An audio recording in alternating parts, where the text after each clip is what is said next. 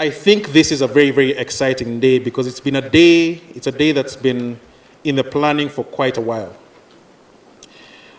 It's a day where a lot of people sat down to think how best to honor a very, very important gentleman. And this gentleman is Professor Francis Mwega. Professor Francis Mwega has got links or had links to all sorts of institutions, but two specific ones got together and said he was there for these two institutions in a very special way. These two institutions are where we are right now, the University of Nairobi and the Central Bank of Kenya. Professor Mwega unfortunately left us almost exactly a year ago. He had served with distinction on the Monetary Policy Committee, the Monetary Policy Advisory Committee here at the University of Nairobi, and a lot of institutions both here in Kenya and all around the world. And we thought the best way to honor Professor Mwega is to do what he did best, which is impart knowledge. So that's what we are doing here this afternoon, and I think almost everyone I'm looking at has a notebook in front of them because they want knowledge imparted to them. So karibuni again. We have very special guests with us, and I'll just go through a few of them.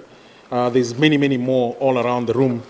Odero Ochal, who I have a boss who happens to be the governor of the Central Bank of Kenya, but he truly, truly is a boss because Odero Ochal is the deputy governor of the Bank of South Sudan. Now those initials, B-O-S-S, actually spell out boss. So he is a true boss. We have the former governor of the Central Bank of Kenya, Professor Njoroge Ndulu, who is here with us. We have Honorable Shakil Shabir, who's sitting right in front here, who's a member of the Finance Committee in our Parliament. We have Lamin Majang, who is a CEO of Standard Chartered Bank, and we have a lot of other representatives from commercial banks sitting with us. We have representatives from the National Treasury. We have a set of people who I want to introduce very specially, simply because they are the ones who, in Africa, we always say, you're never alone. You're always with the people around you, and those people are the family. So these ones I'll please ask to stand up so that we can recognize them specially. I'll begin with Mercy Mwega, who is Professor Mwega's widow. Sorry, my eyesight is a bit funny. Yes, there she is. If we can please recognize her with a round of applause. Mama, if you can please remain standing so that you're joined by your family members. Anne. Round of applause, please. Stephen.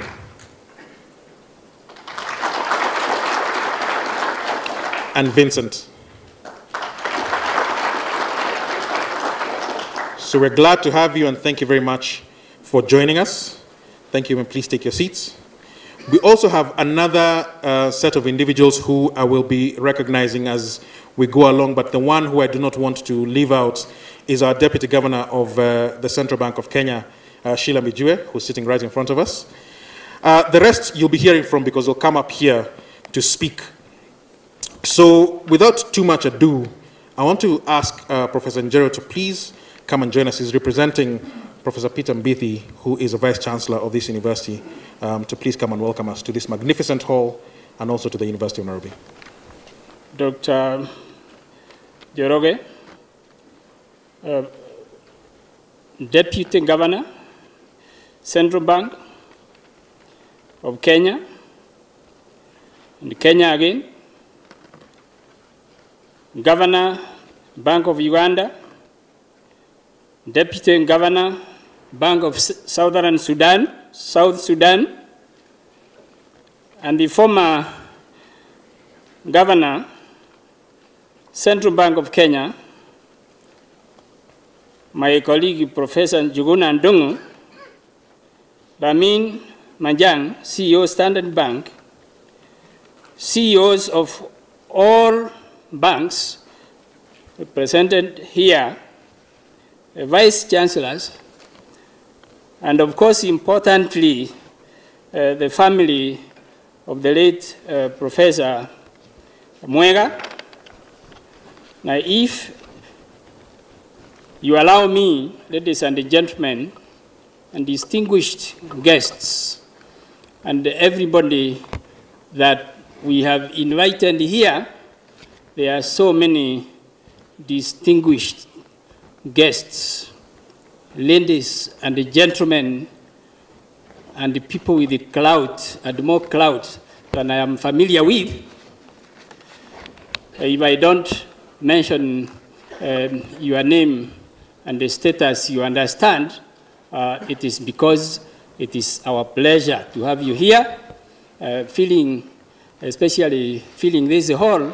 This is a big hall, hardly easy to fill, but you've done that, and I can see some people out there. So I want to take special recognition of the importance of this day, and granted that the governor of the Central Bank of Kenya is with us here, among the other distinguished guests. My name is Enos Jeru, Principal of the College of Humanities and Social Sciences, but I'm here welcoming you on behalf of the Vice Chancellor, Professor Mbidi. Like the MC has told you, the VC was just called to another critical meeting, and he was told, just come. Then he called me and told me, just come. Of course, with me, it is not. It wasn't simply an issue of just come. I'm always under instruction and waiting for instruction. My office is a delegated authority, so I will always come immediately I'm called upon. So I want to then present the speech of the Vice Chancellor. So these are welcoming remarks by the Vice Chancellor, Professor Peter M.F. Mbidi, during the public lecture in honor of the late Professor Francis Mwega, held in Chandaria Auditorium, is what we call this space, University of Nairobi Towers, on Tuesday, February 27, 2018, apparently from 3 p.m. I know it is now later than 3 p.m. Our keynote speaker, Dr. Benno Ndulu, former governor, Bank of Tanzania, Dr. Patrick Njoroge, the Governor Central Bank of Kenya, the family of the late Professor Francis Mwega, Dr. Louis Kasekende, Deputy Governor, Bank of Uganda, Ms. Sheila Mbinjiwe, Deputy Governor, Central Bank of Kenya, invited guests, members of the University of Nairobi management, staff, students, ladies and gentlemen.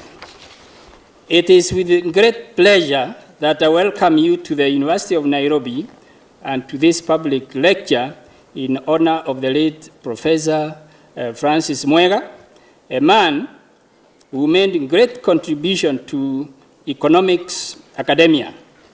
May the Almighty Lord continue to rest his soul in eternal peace.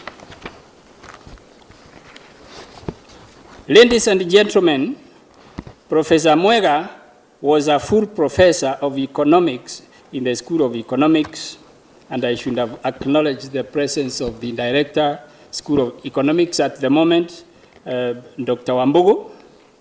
So Professor Mwega taught and supervised undergraduates and postgraduate students in the fields of macroeconomics and public finance. At the international scene, he stood as the able ambassador of the School of Economics and the University of Nairobi at large. And what is remarkable is that he did so, saying very little. He didn't talk very much, and writing only what he believed had economic substance and the policy value. Those who did not know him well enough might be tempted to think that he expressed or applied his talents sparingly. That is false. In the classroom, ladies and gentlemen, Professor Mwega, he used his talents to help students master the complexities of the economic system. And at the time of his death, he was supervising more PhD students than any other lecturer in the School of Economics of the University of Nairobi. In the policy arena, he was no less relentless.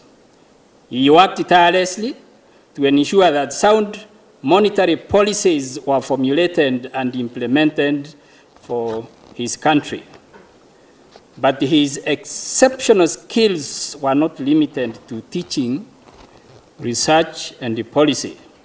He served a full term as director of the School of Economics. As a director, he was beloved. As a leader, he was quiet and effective. He treated everybody in the school with equal respect and decency, irrespective of rank or background.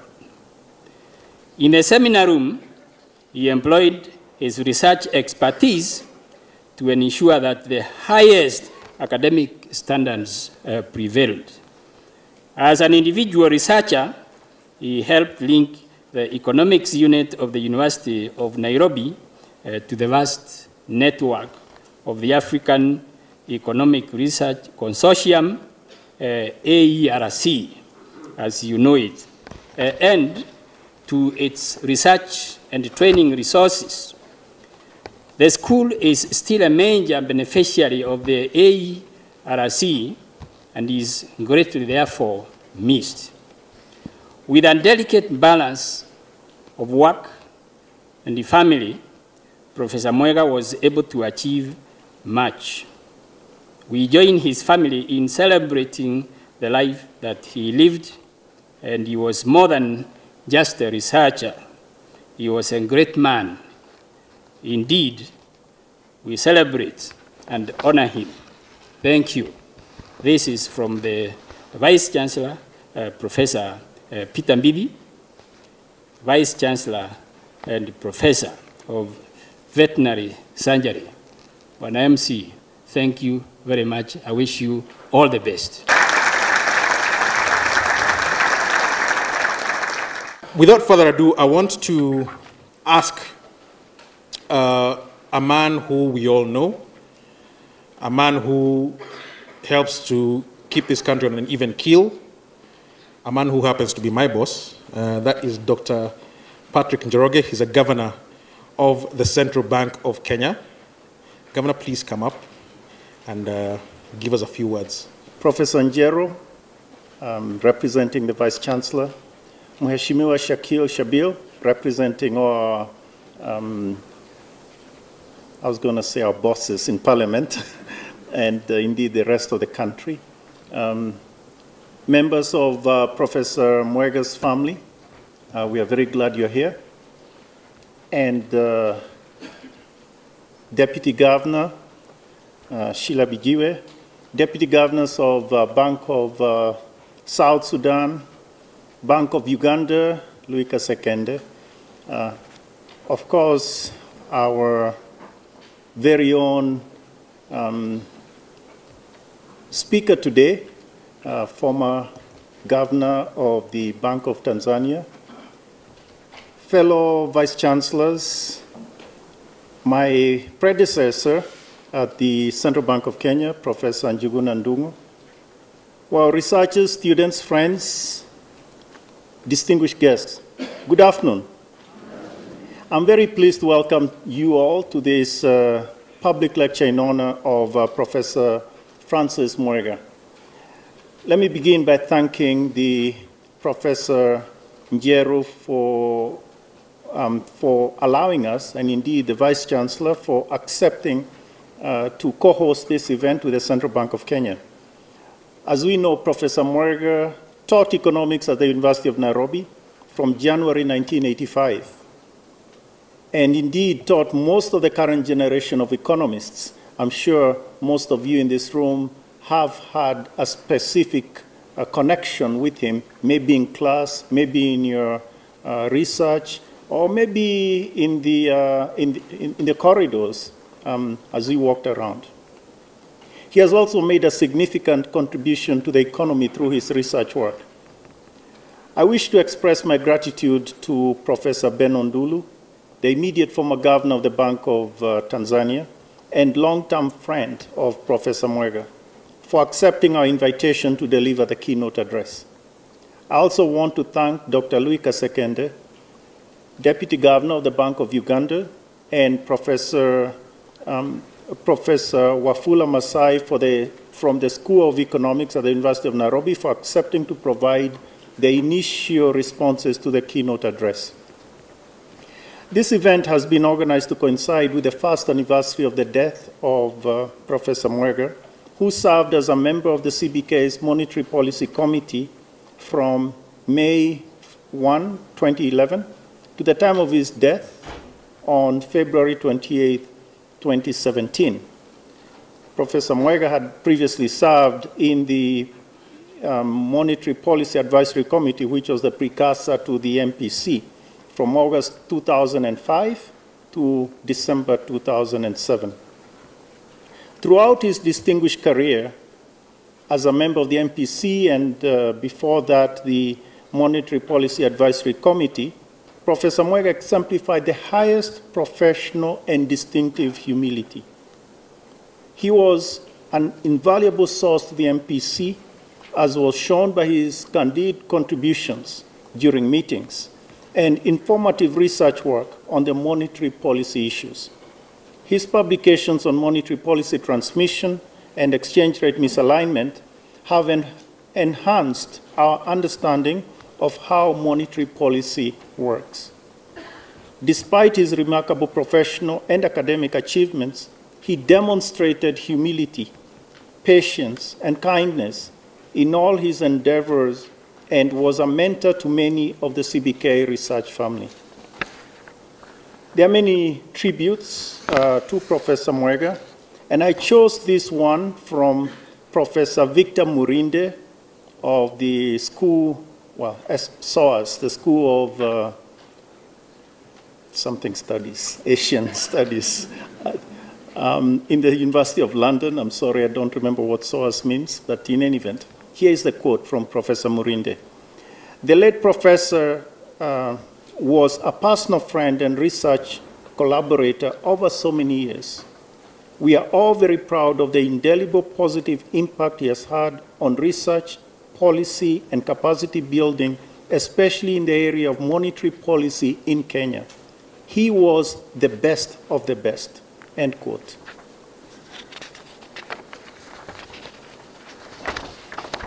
Ladies and gentlemen, I'm happy to note that this public lecture has drawn a large audience comprising of CEOs and other representatives of the private sector institutions, policymakers, and other senior government officials, the Deputy Governor of the Bank of South Sudan, Mr. Odero Innocent Ochan, Vice Chancellors, and other senior staff from our universities. I also wish to warmly welcome our development partners, including the World Bank and IMF representatives, research institutions, including the African Economic Research Consortium, AERC, KIPRA, the CBK Board of Directors, and current and former CBK governors and MPC members. I'm equally pleased to welcome students from various universities, the media, and other participants from the financial sector, including the CBK staff. I also wish to acknowledge in a special way the presence of the family of the late Professor Mwega in this event. Thank you all for coming. It's now my honor to introduce the keynote speaker, Professor Benno Ndulu, who served as the governor of the Bank of Tanzania from January 2008 to January 2018. As an aside, I can tell you that when I was appointed governor of the Central Bank of Kenya, and I interacted with him quite well in the context of the various meetings we used to have as governors of the East African region and in other fora as well. And it was always nice to exchange ideas and discuss policy. He too, being a professor, was very particular about professionalism, the way you explained your arguments and things like that. So I think I've learned a thing or two. Thank you very much, Professor Benno Ndulu. He started his career at the University of Dar es Salaam in the early 1980s before joining the World Bank as a lead economist. He is best known for his involvement in setting up and developing one of the most efficient, one of the most effective research and training networks in the world, in Africa, the AERC. He received an honorary doctorate from the International Institute of Social Studies in The Hague in 1997 in recognition of his contributions to capacity building and research in Africa. Following his PhD degree in economics from the Northwestern University in Evanston, Illinois, United States, he taught economics and published widely on monetary policy issues, growth, adjustment, governance, and trade. And more recently, Professor Ndulu has co-authored a book titled Tanzania, the Path to Prosperity, published by the Oxford University Press. The book highlights the challenges of securing economic prosperity in Tanzania in the coming decades. We in the central banking fraternity also recognize Professor Ndulu for his key role in driving the regional integration initiatives, especially harmonization of monetary, exchange rate, and financial sector policies within the auspices of the East African community. So ladies and gentlemen, allow me to invite Professor Ndulu to deliver the keynote address entitled The Conduct of Monetary Policy in a Changing Policy Environment. The keynote presentation, as I understand it, will be uploaded on the CBK and University of Nairobi websites after this event for future reference. So thank you very much, and Professor Ndulu. Let me start first by recognizing the presence of the family of the late Professor Francis Mwega, a close personal friend. I will also recognize, of course, our host, Professor Enos Njeru, on behalf of the Vice Chancellor, and my good friend, Governor Dr. Patrick Njoroge. I have many friends in the room and very distinguished colleagues, so that we don't use a lot of time for that. I would say all protocols observed, so that I don't make anybody feel like I've not recognized. Now, let me start first by just letting you know that I worked with Professor Mwega for 10 years. I was first worked with him when I was serving as Director of Research in the African Economic Research Consortium. He was doing that from University of Nairobi. He was my deputy for the 5 years that I served as such. And he continued to serve when I took over the mantle of running ARC as Executive Director. He continued serving under the new Director of Research. So I feel really privileged and honored to get this opportunity to deliver this public lecture in honor of a close friend of mine. May his good soul rest in peace. Okay, so that's one. Two, from the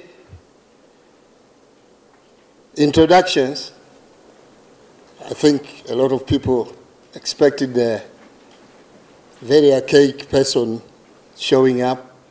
You know, when you hear that he had an honorary doctorate to honor his work at in 1996, 97, you think this must be a very old man. And indeed, I was a full professor at the University of Dar es Salaam in 1988. A good number of you not born yet, but I was only 38 then. So don't get confused by what you see and what you hear. Now, today's talk essentially will build on two sets of experiences. One set relates simply to having been exposed to data and operations of a central bank and central banks in East Africa. And the other one is the fact that I've been at the helm of one of them for a decade, and the period that I've chosen to look at the conduct of monetary policy in a changing, if you want, business environment for central banks is the period that coincides roughly with my own exposure to this particular line of business. So it's partly a reflection of what I've been involved in, but also, I think, an arm's length analysis of what lessons that could be drawn. But today, I'm not speaking as a governor or former governor, because I'm also an academician. Now, I'm saying this so that nobody should take me to task for making some fairly strong statements about things. Academicians are protected, typically. And I'm seeking that protection. Okay, with that said, now here is what I'm going to talk about. First, I think in my own assessment, the conduct of monetary policy in East African countries has been quite successful, and I'll tell you why. Second, I'll also review some of the recent very striking changes in the behavior of what we observe as monetary aggregates and prices, and then try to explain these changes by identifying the key business environment changes for central banking that have and are taking place. And I'll conclude with identifying about 4 or 5 major challenges and key risks that central banking and conduct of monetary policy faces as we go forward. Okay? Now, there are 2 sets of indicators that show clear measurement of success of the conduct of monetary policy in East Africa. First, it relates to the achievement of the core mandate of the central bank, which is price stability. And I'll show you that by and large, over the last decade, central banks have been quite successful in keeping inflation within the band for which East Africa has determined as acceptable. I will also show that the other price, which is exchange rate for tradables, has also been reasonably stable, save for correction, for shocks. And the second key indicator will be to show that whenever our countries have been hit by major shocks, we were able to ride through the storm and continue with our journeys. Now, that might sound too successful, but here's the data. This is the path of inflation in all the 5 East African Community countries. You will see that we have had spikes. There is one spike which is not in the picture in 2008, 2009, immediately after the global financial crisis. Save for the spike during that time and 2 other spikes, mini spikes, which I will describe subsequently, you see that the inflation rate, in essence, has remained fairly much within the band. What we call as the upper limit under the East African Monetary Union Protocol, we have actually a limit of 8%, and most central banks have chosen to keep a target in the medium term of around 5%. But as you can see, from 2013, inflation virtually for all the countries is staying within the band, except recently for Burundi, which definitely has breached the upper limit. And when there is a temporary breach, it also tends to go down back to the band. So if you were to measure the success of monetary policy based on its core mandate, which is price stability, this is a track record of reasonably strong success. Now for the exchange rate side, this is the index of nominal exchange rate, again covering virtually the same period. You can see that if you look at changes, not just the index, changes in the index, the spikes are again around 2011 and again 2015. And these 2 periods, one is associated with a carryover of the global financial crisis combined with the euro crisis, which happened around 2011, 2012, and I'll come back to that.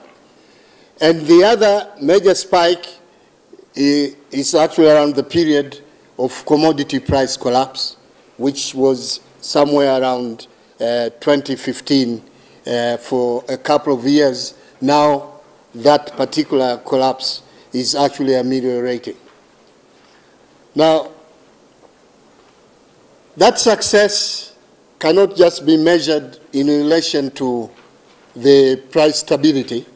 If you have price stability with growth actually not doing well, there are a lot of those people that would put question as to whether this success translates into price stability for sustained growth, which is the way the vision of many of our central banks and our countries is actually couched.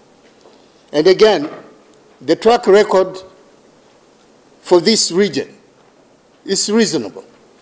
And you can see that all the 5 countries, save again for Burundi in the last 2 years, and for well appreciated reasons because of the civil strife which is there, that growth in the region has been not only strong but also robust.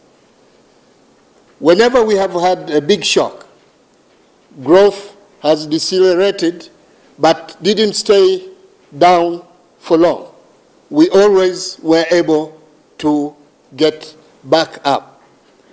And this, in part, is what underlies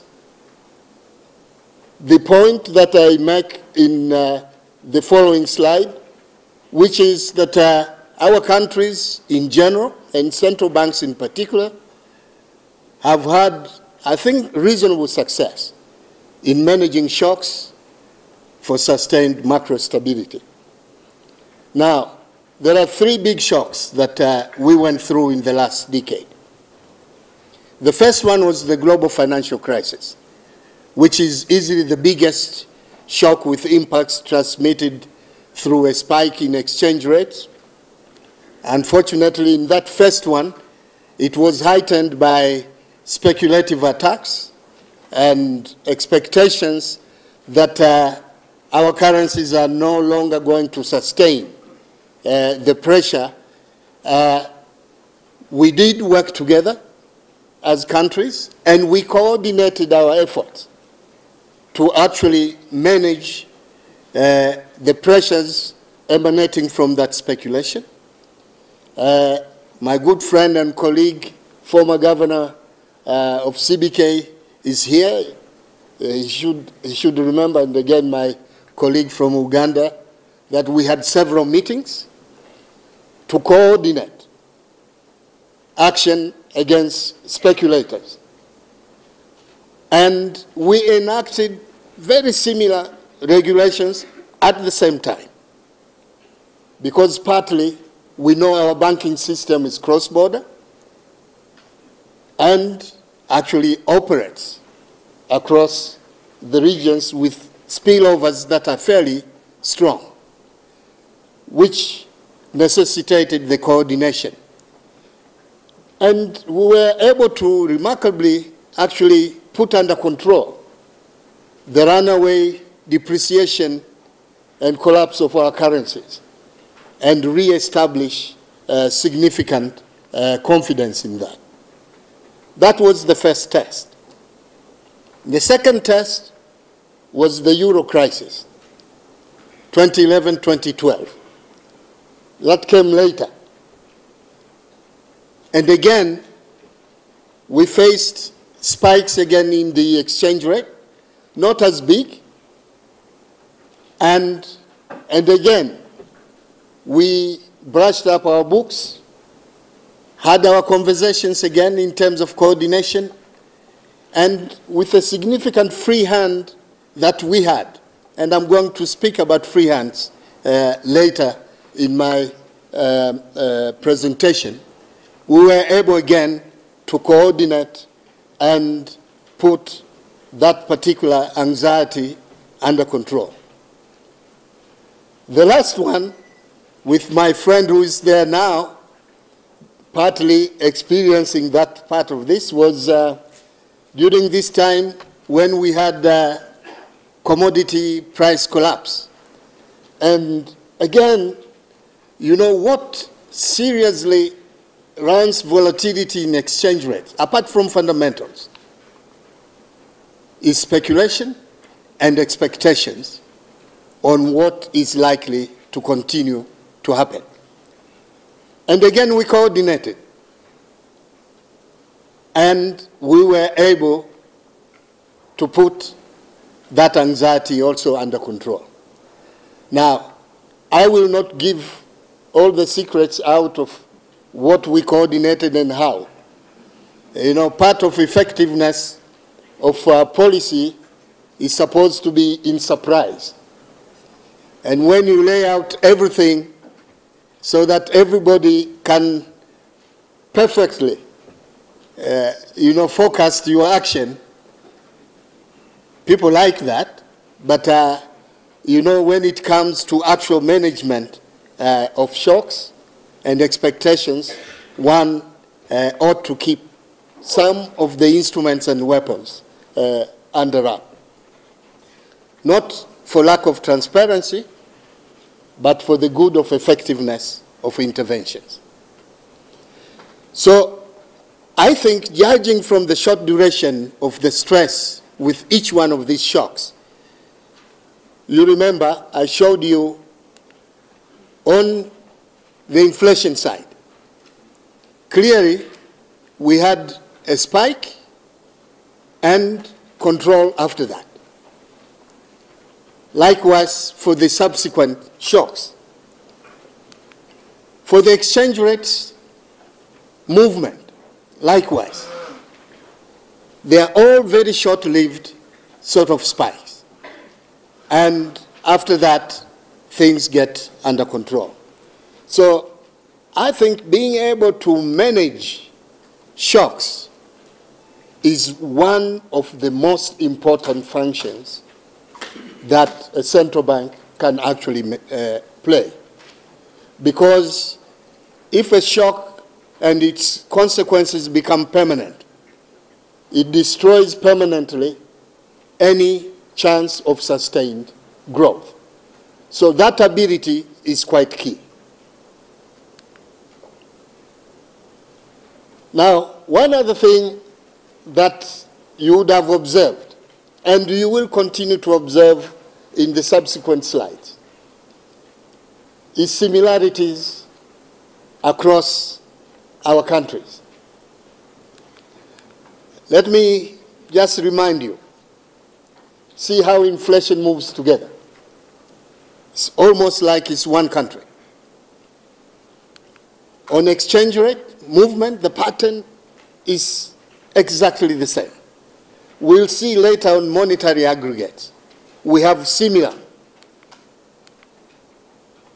If you want coherence in movement. So what's behind that coherence? One, and the most important one, is the fact that central banks across our 5 countries very actively engage and coordinate policies and actions through a committee called the Monetary Affairs Committee of the East African Community. Virtually, we learn together on how to implement effective policies. We analyze together progress in terms of the consequences of the actions that we take. We meet at least twice a year, but very often the committees meet, even the subcommittees meet even more often. And not only that, this region is not together simply because there is a construct called East African Community. It's contiguous. It's neighbors. We have cross-border operations, trade, and certainly now financial services. A lot of the actions that have taken place in terms of innovation in the financial sector have taken place in the context of the fact that we learn from each other. This is the cradle of mobile money. And all the East African countries have tended to be on the frontier of moving financial inclusion through this platform. We have learned from each other. Kenya's definitely led the way. Talked to my colleague, asked him, where did you get the courage to allow these non-bank institutions to start offering financial services, and everybody's screaming? And, you know, he gave me his part of the story. I picked it up, followed suit, Some people thought we were reckless, but we were not reckless. We allowed innovation to take place, we monitored, and then we regulated. It is that kind of a stance of a regulator that allows innovation to work for you. You know, as a policy maker, I can tell you one thing. There is nothing that gives you more comfort than seeing another policy maker having tried something and it has worked. You can read all the books, all the theories. They will never give you that comfort.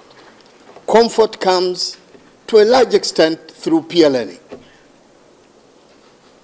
And this is what is behind what you see as coordinated and harmonized, if you want, developments in the monetary sphere across the East African region. Now, let me move to the next part, which is what are the significant developments that have actually taken place recently, and later we'll go through what is behind those particular sets of changes. One thing that everybody talks about, liquidity is tight, monetary growth has decelerated very sharply. We are in a range typically that we haven't experienced for a very long period of time. And you can see across all countries, it is only last year, maybe from the second half of last year, you started seeing again monetary growth going up. And we'll go through the reasons. Partly it's a change in environment, and there are fundamentals that we need to look through as far as that is concerned. So one very significant development is the slowing down of growth of monetary aggregates. You look at all the other categories of money supply, including high-powered money, close to cash. The growth rate has also been in the same direction. Credit to the private sector, which forms a big base in terms of what we call as M2. Also, growth has decelerated extremely fast. And maybe partly that's one of the sources that we'll be looking at. You know, I know in my own country at some stage, and I know in Uganda at some stage, actually the growth rate was negative, which means the stock of loans to the private sector, actually the stock did shrink. And this is probably the most worrisome part, because, you know, right now we see there is some recovery starting, but we are still well below 10% in terms of credit to the private sector. And you know, credit is the biggest driver of growth and activity. Part of the story for the slowing down of credit is the rise of non-performing loans. The ratio between non-performing loans and gross loans has risen very sharply, particularly the last 2.5 years. Banks are reeling with this particular status. It has raised risk premium, and prudently, banks are more cautious in terms of lending, because a significant portion of the loans that they have provided are not being repaid. A loan becomes non-performing, almost this is the standard across East Africa, if what falls due for repayment, principal and or interest, is not paid after 90 days. That's the standard that is used generally. And what you see going to almost above 12% in some countries is the proportion of loans that are not being serviced. This is a big issue. Now that issue, fortunately, our central banks, again in the region, have also been overcautious in making sure that capital adequacy ratios and buffers have been put at very high levels to carry situations of this type. If banks were not properly capitalized, this situation would have led to major collapse of the banking system. So, my colleagues and friends who are in the banking systems, I remember in Tanzania when we said we'll put now an additional buffer of 2 percentage points on top of the capital adequacy ratio that we had been keeping. There was a lot of pushback. Now suddenly, under this situation, most of those banks now see what's the importance. And some of the banks, some big banks, have NPLs which are quite high, but they're also extremely well capitalized. So anyone who wants to make a conclusion on the basis of NPLs alone, I think you would not have made the right conclusion. You have also to look at the capacity of the bank or the system to absorb that kind of risk.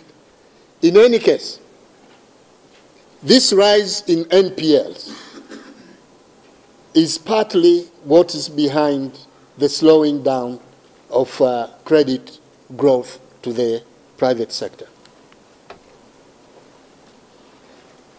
The other development that we have observed is a very sharp decline in market interest rates,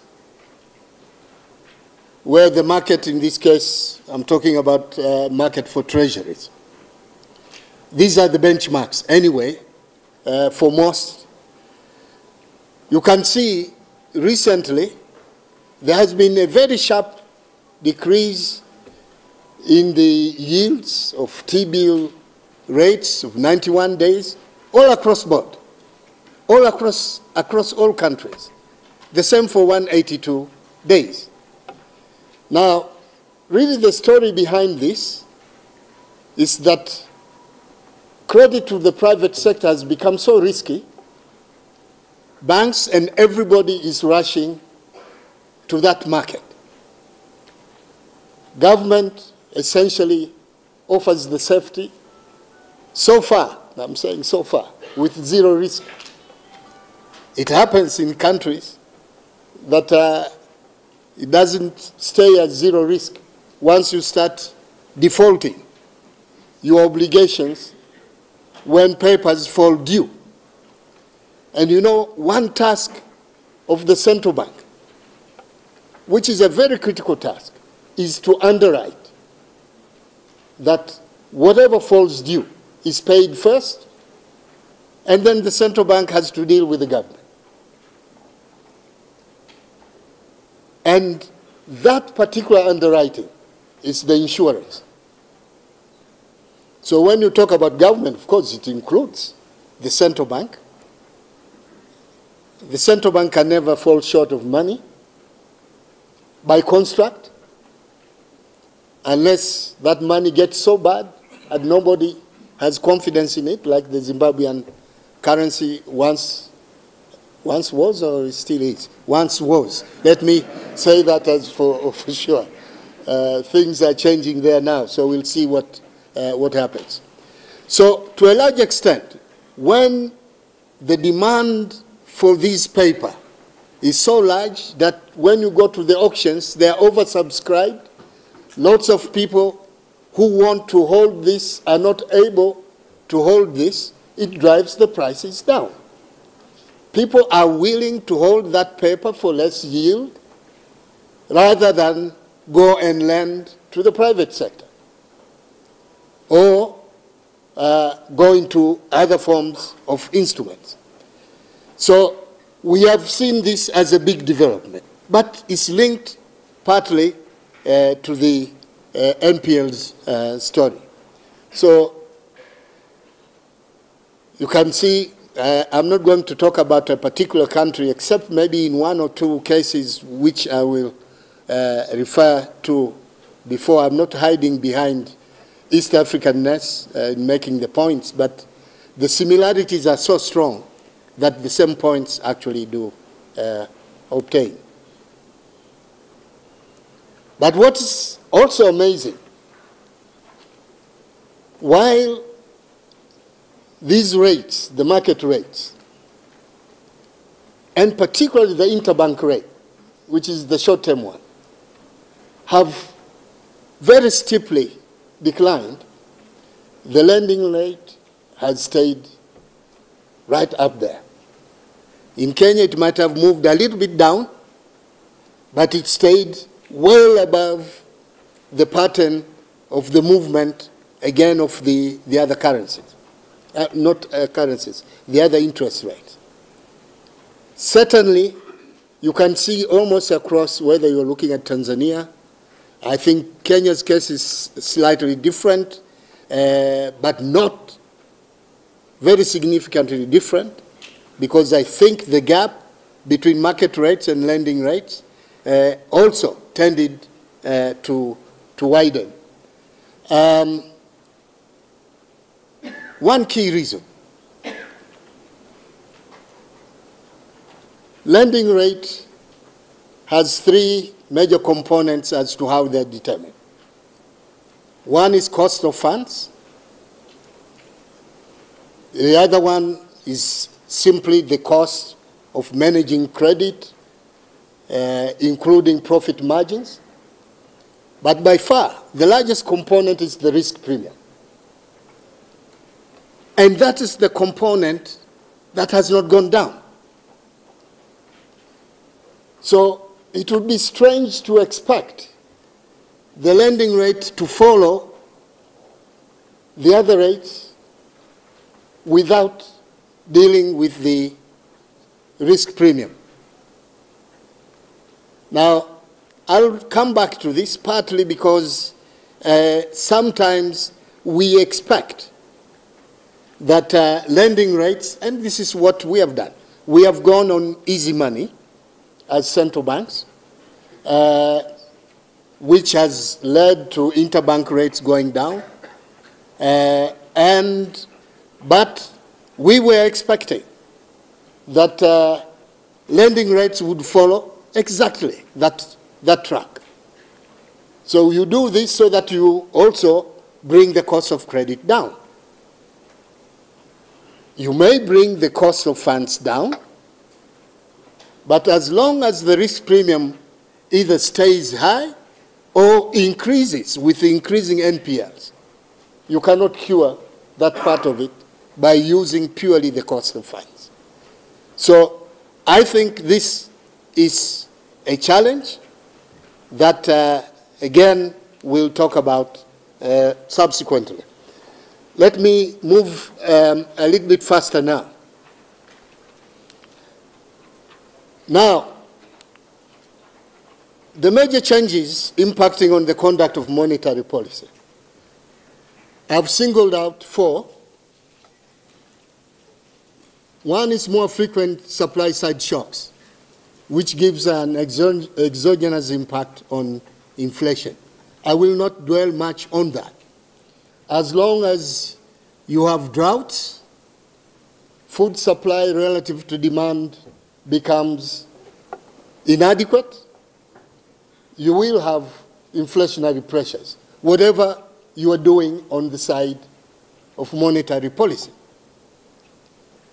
If price of oil goes up, talking about oil imports, likewise, inflation is bound also to go up. Again, it is an exogenous stimulus.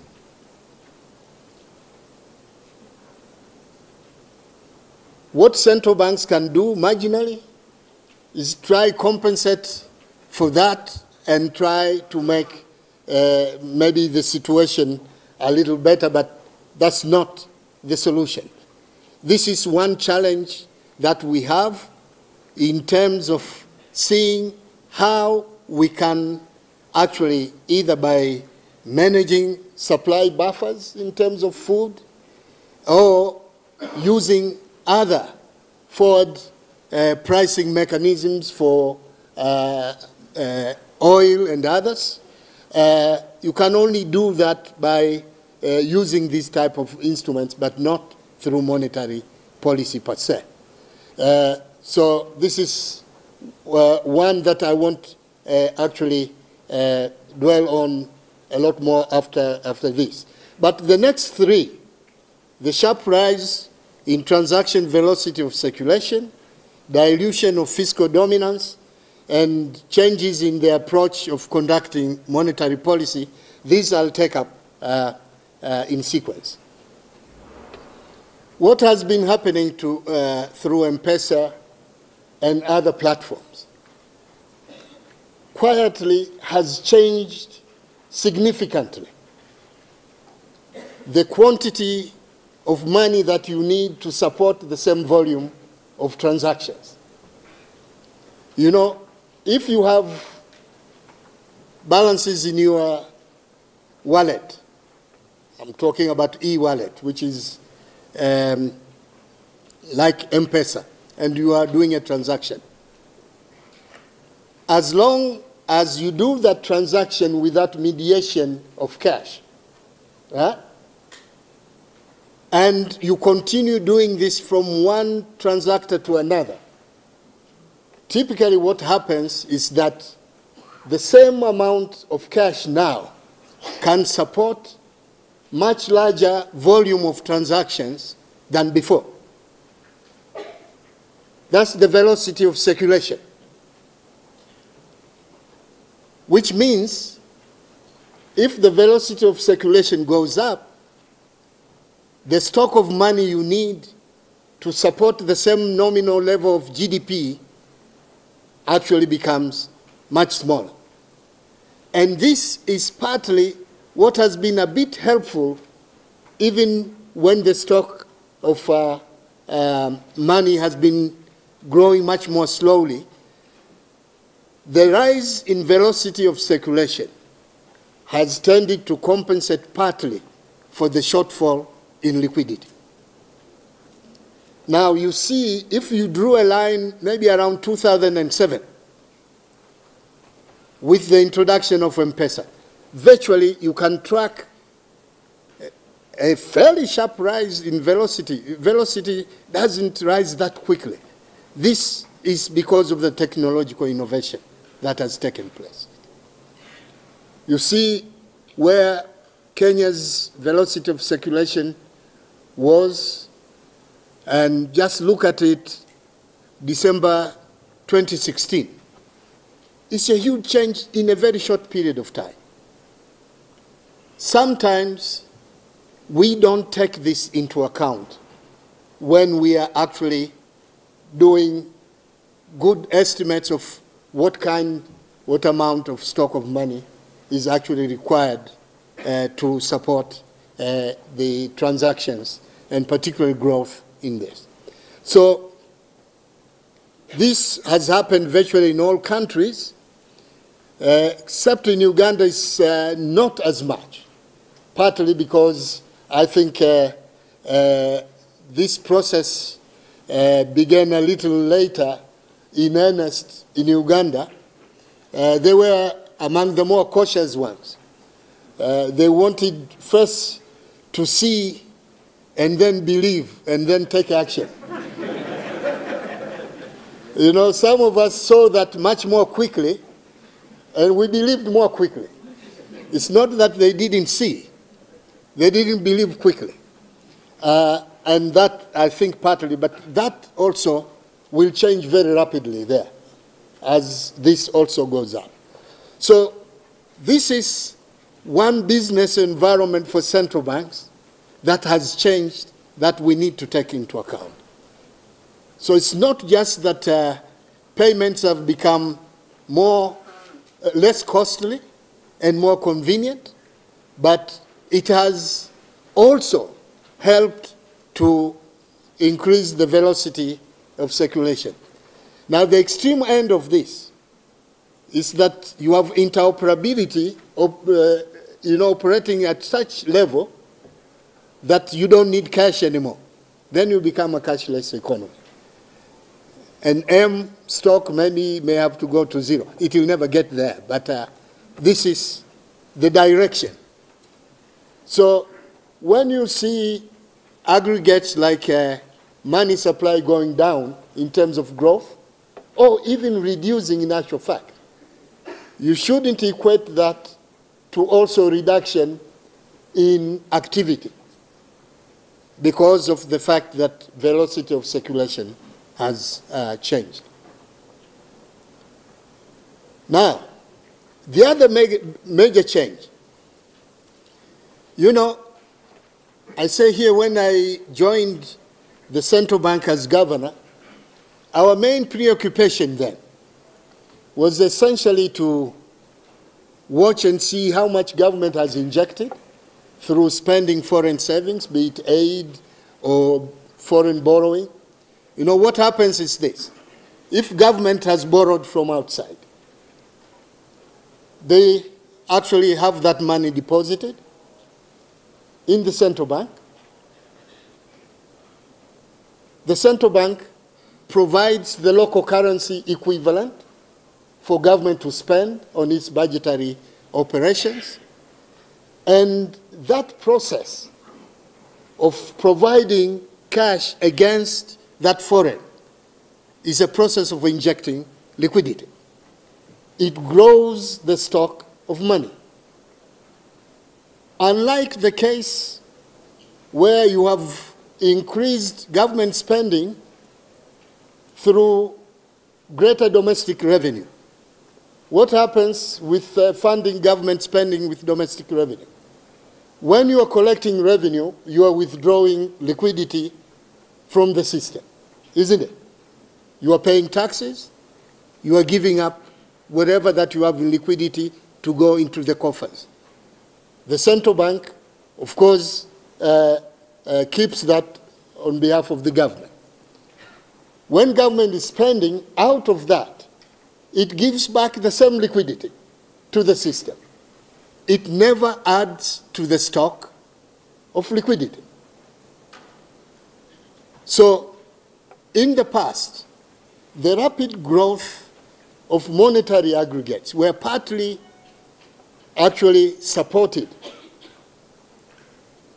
by the fact that government was receiving a lot of aid in the past, borrowing, whether non-concessionally or concessionally, a lot from outside, and injecting liquidity in the process of using that. Once you remove these, then immediately you have a problem in terms of how do you fill the liquidity growth gaps. Now, here is what actually has tended to be the most important effects of these changes, this particular change. I call this reduction in liquidity injecting financing.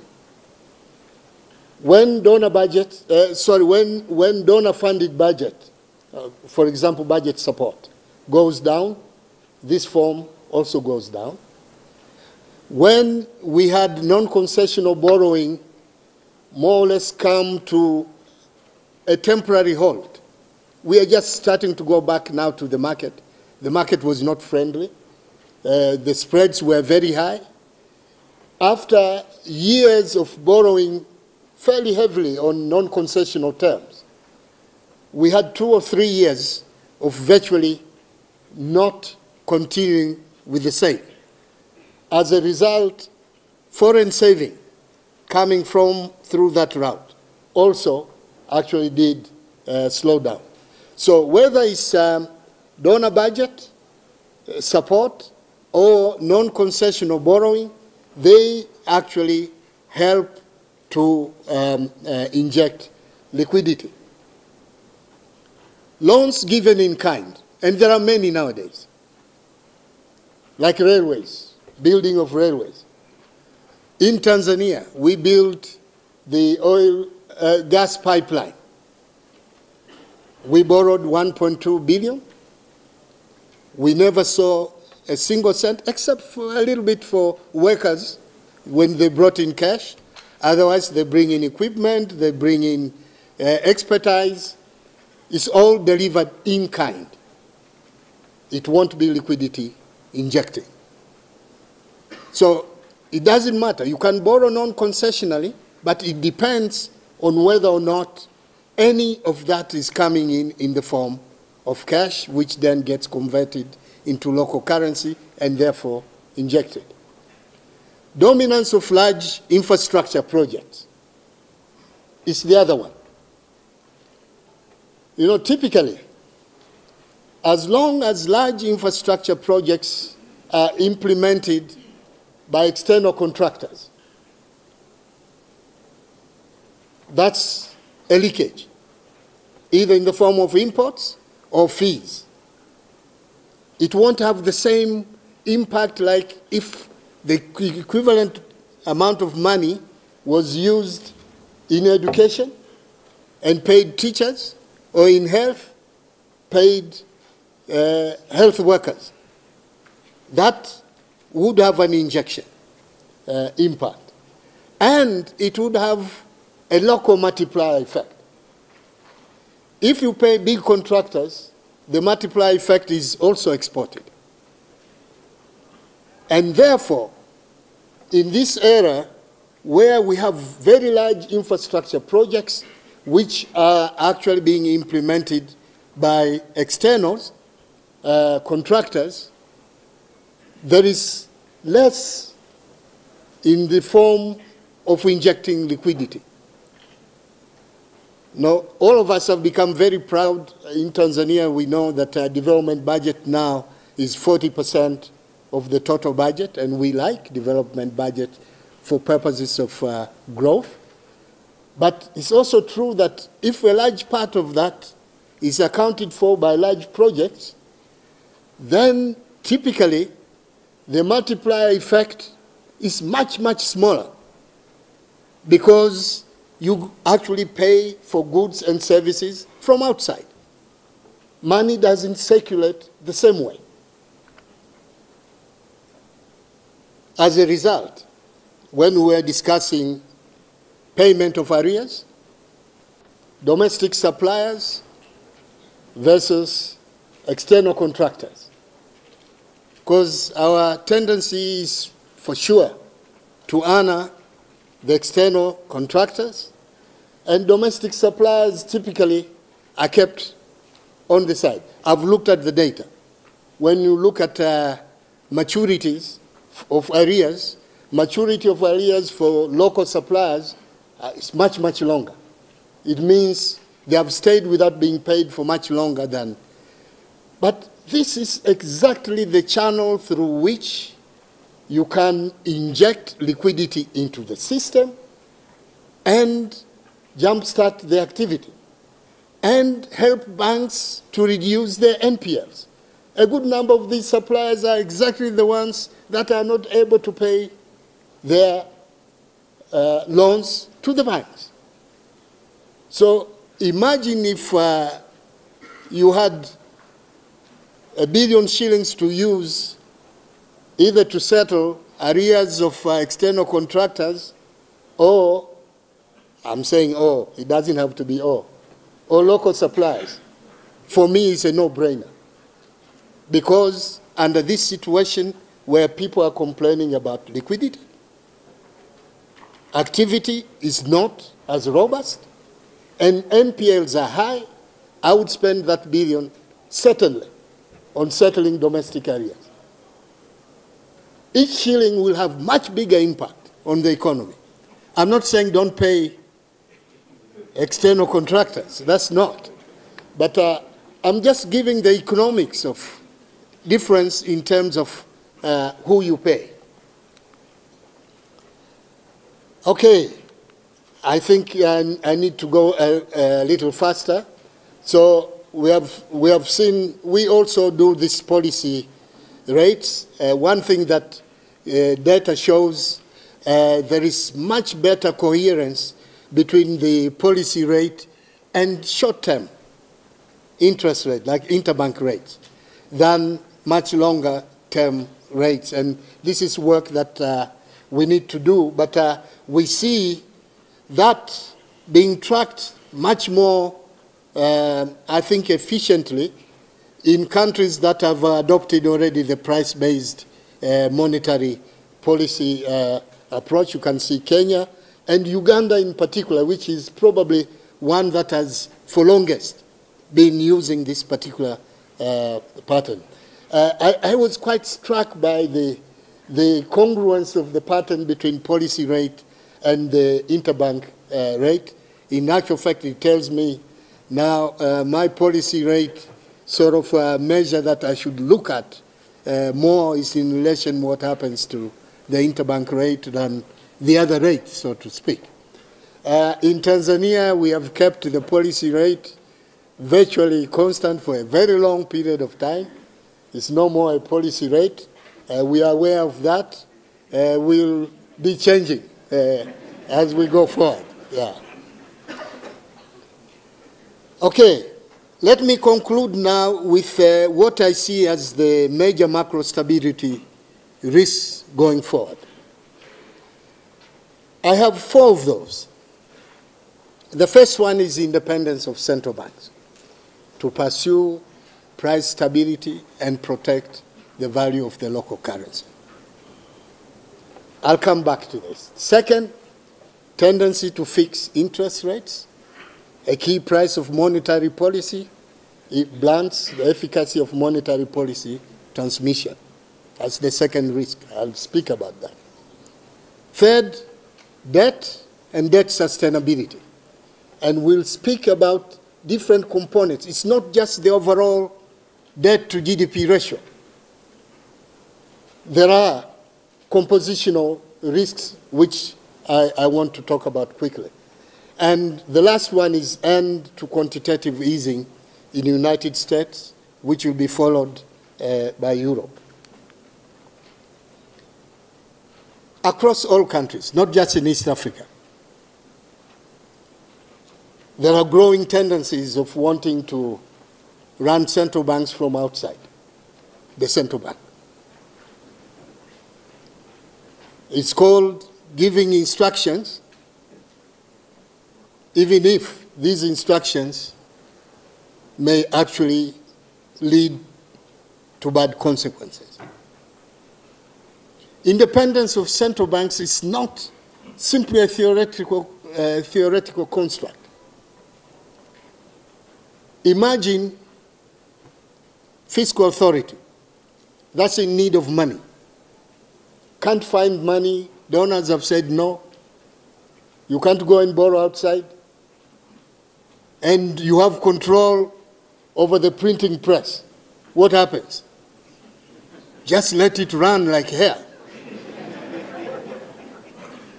And what happens? Zimbabwe. It is important to have that separation because there's potential conflict of interest. Fortunately, I think within East Africa, at least 3 countries that I know have provisions in the Constitution to support that independence. But when it comes to operational, people can't resist the temptation. I can say that now, I'm outside the central bank.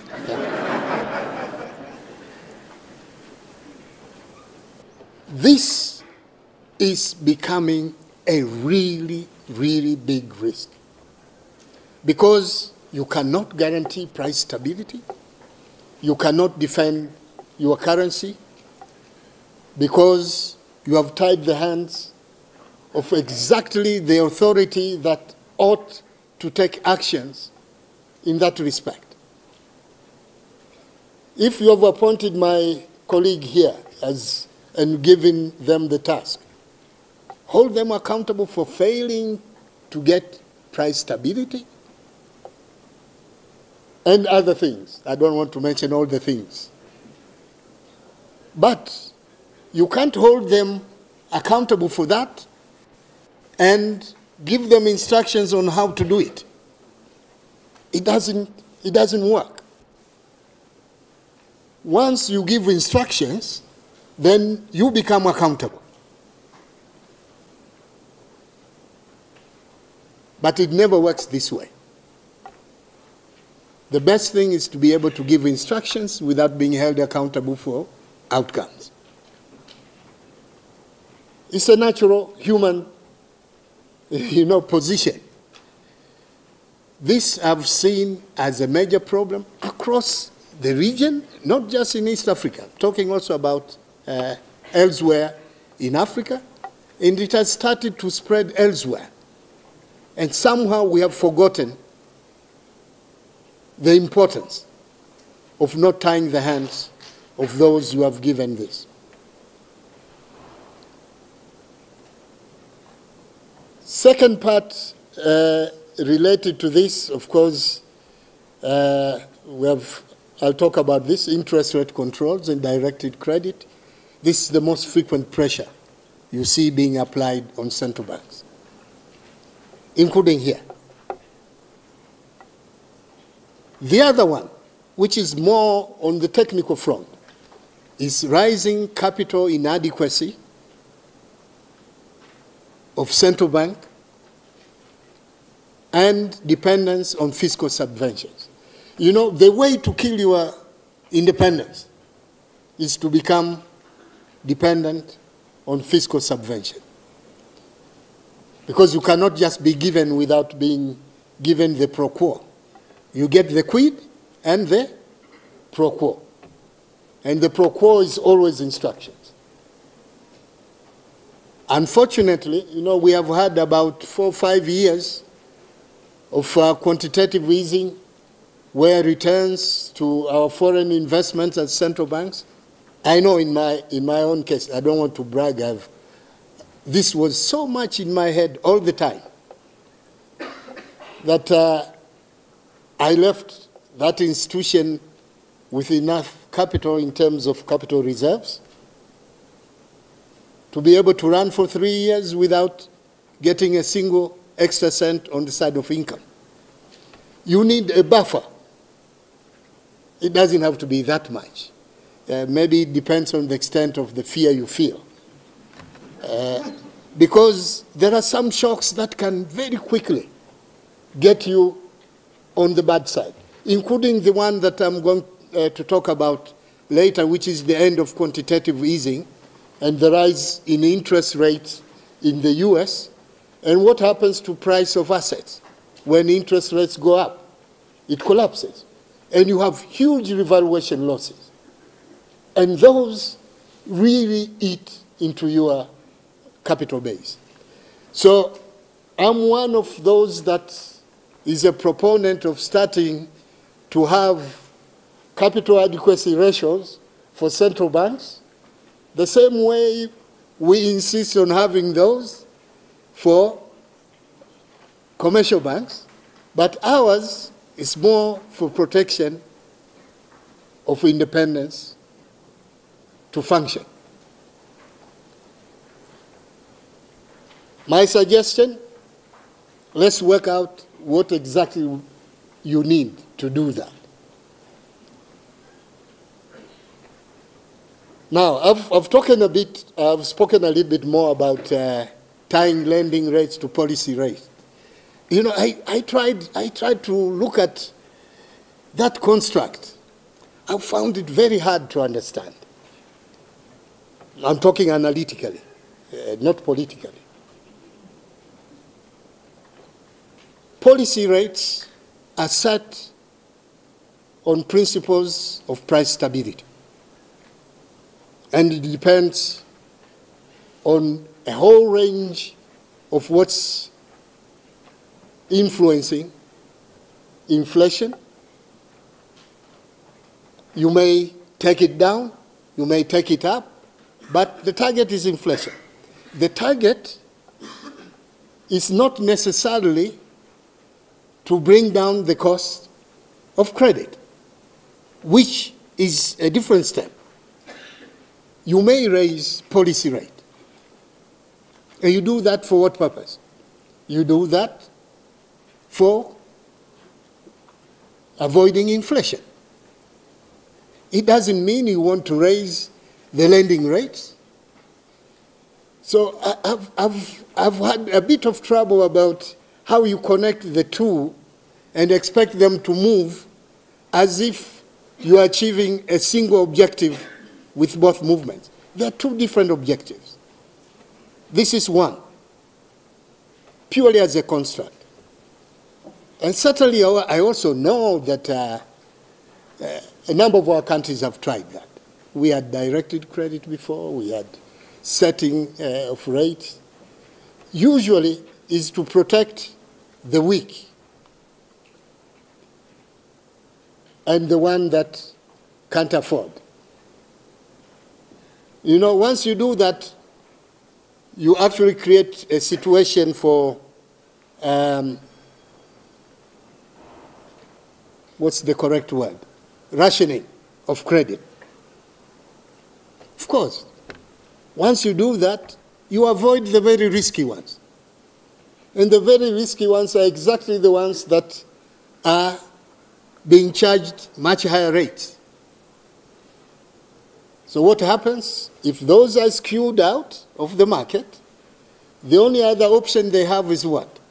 It's the loan sharks, where rates are much, much higher. So we have struggled with that.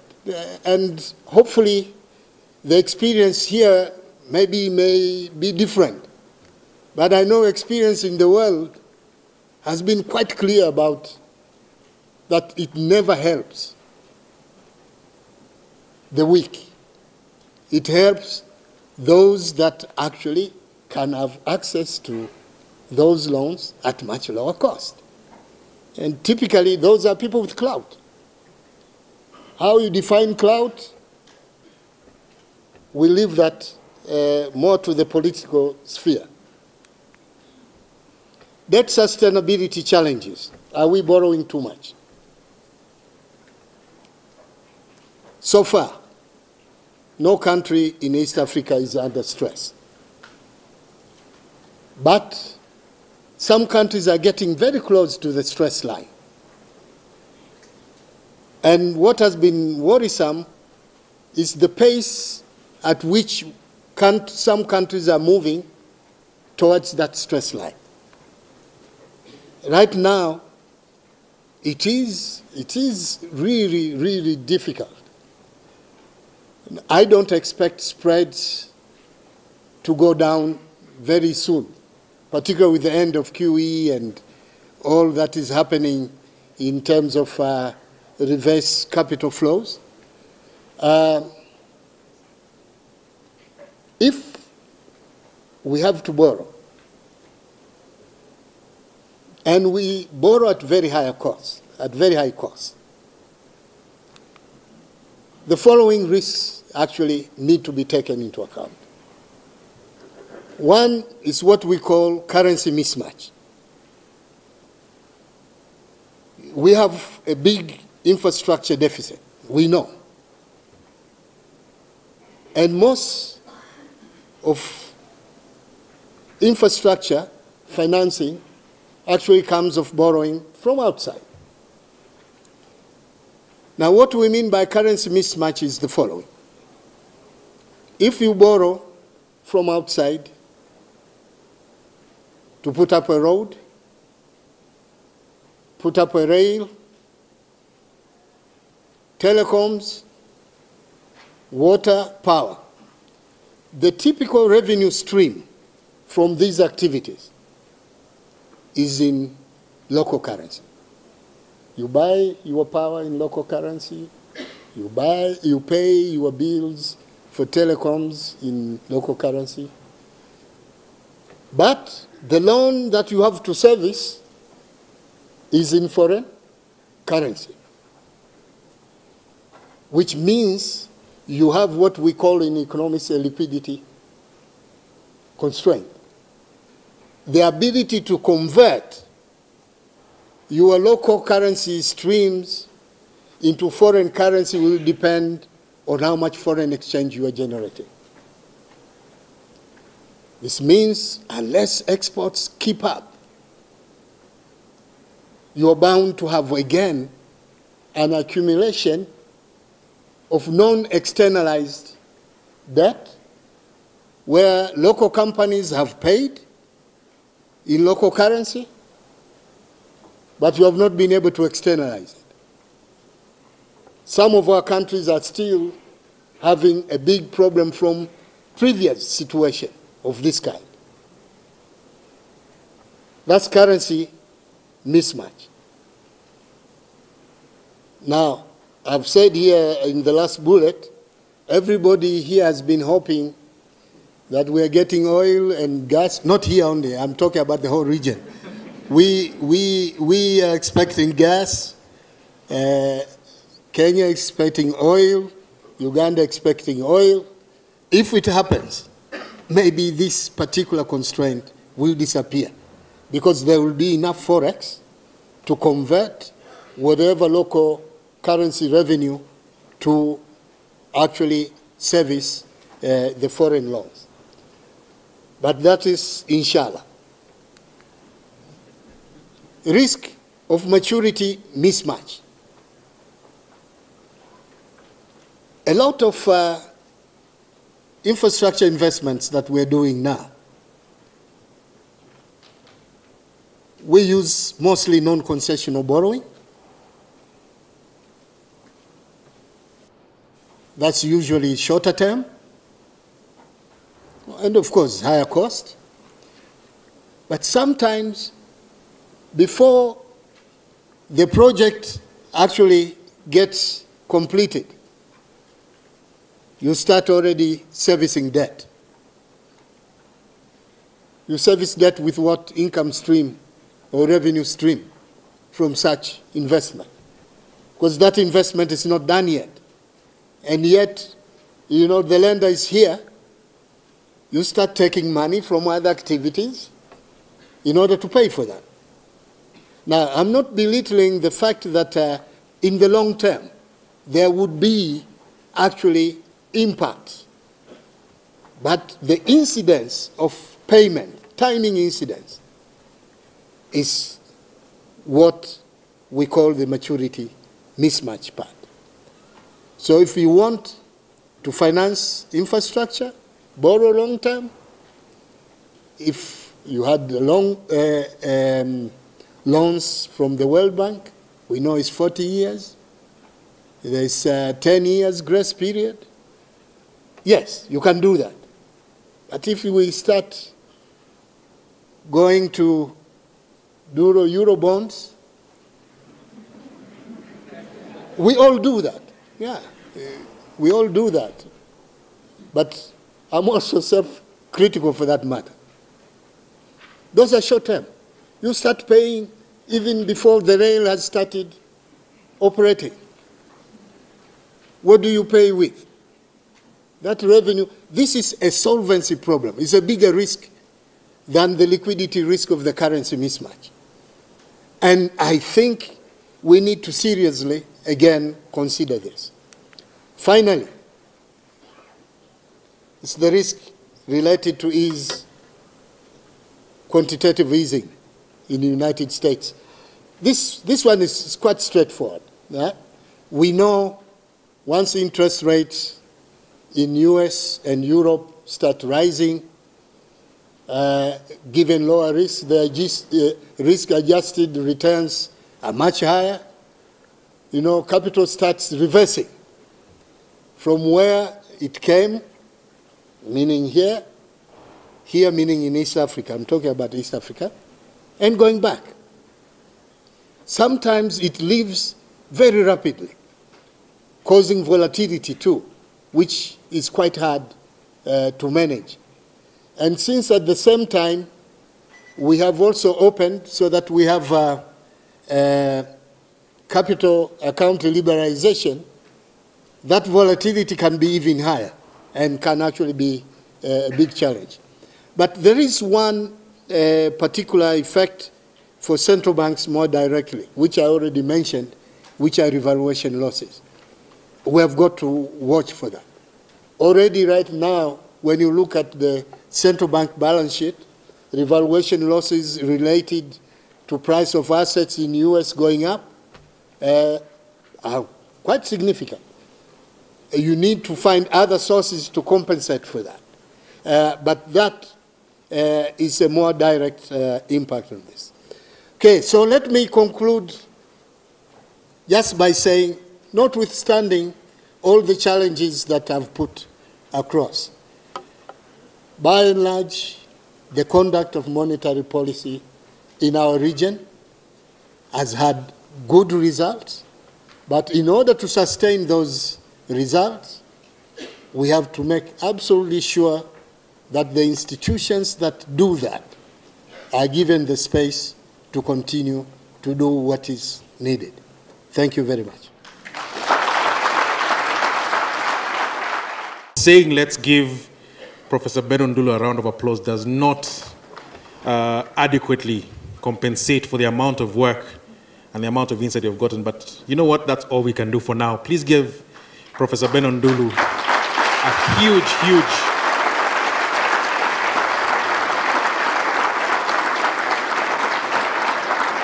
a huge round of applause. I think my limited French, I think they call it a tour de force. He has actually covered the issue of monetary policy. He's covered issues to do with debt and a lot of other things that all of us are dealing with, whether by way of study or by way of work. So what we're going to do, and you've seen it in your program, is now, because he challenged almost everyone, the only lucky person here is the governor of the Central Bank of Kenya. He doesn't have to respond. But the deputy governor of the Bank of Uganda, Dr. Kasekende, and I think there was one bullet in one slide that directly mentioned you. So this is your chance, as Idi Amin used to say, to revenge on Professor Ndulu. But I think we'll ask Dr. Kasekende to please come and give a response. We'll also have time for all of us in the room to feed into this conversation. It's a very important conversation coming at a time in East Africa when so much is going on from both a fiscal and a monetary level. So Dr. Kasekende, please come up. But let me start by expressing my very sincere thanks to the governor, recognize Governor Emeritus, recognize deputy governors here with us, the representative of the Vice Chancellor, distinguished guests. I wish to express my very sincere thanks to the governor for inviting me to be a discussant of such an important topic, the conduct of monetary policy in East Africa in a changing policy environment, given by Professor Benno Ndulu. Secondly, my thanks to the Central Bank, CBK, and to the university for honoring an intellectual who was recognized by many of us in the region and actually beyond the region. I met the professor at the AERC in in the early 1990s. And I think you did a very good, you made a good decision to invite Benno. We could not find a better person to recognize that intellectual. In the time I've been allocated, I will disappoint some for not directly responding to Benno. I know he challenged me on some things. We saw, but we didn't act quickly. But finally, we acted on the payment system. Let me start by talking about the evolution of policy and the evolution of markets in this region. And I want to take you back. I know Benno concentrated a lot on the recent developments, but take you back to when people like me joined the central bank. Some of us have forgotten that when I joined the central bank, we were tolerating inflation in the triple-digit range. Inflation in Uganda was about 100%. The central bank had no instrument to respond to fiscal dominancy at that time. Benno did not talk about this, but even the buffers we had, just take foreign exchange reserves. The central bank had reserves to take us just 1 week. And look at now. People are talking about 5 months of import cover. Others are talking about 6 months of import cover. But something else has changed. The public we serve has become more sophisticated. It is not the public we had in the 1980s where we tolerated distortions for very long periods and you would not have demonstrations. Now, the public is more informed and the public is more sophisticated. In one of the charts by Benno, around 2011, inflation went up. We had an average of about 8% for about 6-7 years, and inflation went up to 30%. You should have heard the calls by the media, by traders, by local people, that the governor has failed. That never happened in the 80s. So for central bankers in the room, take note. We are serving a more sophisticated public. Two is that the governments who are our partners in macroeconomic management are better behaved. I know we've had some cases in the wider region where a government misbehaved, but I think for this region that we are in, the governments are better behaved. I see more policy coordination between central banks and the ministries of finance. And I think in one of the slides, Benno talked about fiscal dilution. That is, yes, it might come back again, but at least for now, it is not a major source of worry for us as central banks. Now, on financial markets are evolving very rapidly. Financial innovation, telephony, all these things have combined to change markets. The numbers are always very impressive. Users of mobile money now are in, sometimes I read numbers of 20-something in Kenya to, is it 30 now or 26 million people using mobile money? And I think the point Benno has raised that this has changed velocity. Take the case of the 80s, even 90s, when we used to receive missions from the IMF. One thing that we would never talk about was velocity. It was always constant, okay? But now, those operational frameworks we were using are no longer necessary for this region because velocity is not constant. So they were rendered obsolete, and it is only proper that central banks in the region have shifted from targeting of monetary aggregates to targeting of interest rates. And now that Benno is out of the central bank, hopefully you can make more noise for that policy rate to be changed. So the message for us as central bankers is that we should be ready to change the operational frameworks that we use for the conduct of monetary policy. Let me then move on to the success. Yes, monetary aggregates served us very well in the 1980s. We used a combination of fiscal policies and some few monetary policy instruments to deliver on inflation control in the 80s. And the operating framework that we were using, I think we should be fair, was quite successful. But there came a point where it was obsolete. We have now shifted, and I think Benno has properly brought up this point. Where we have succeeded a lot in this region is using the new policy framework in delivering on inflation. Look at the numbers.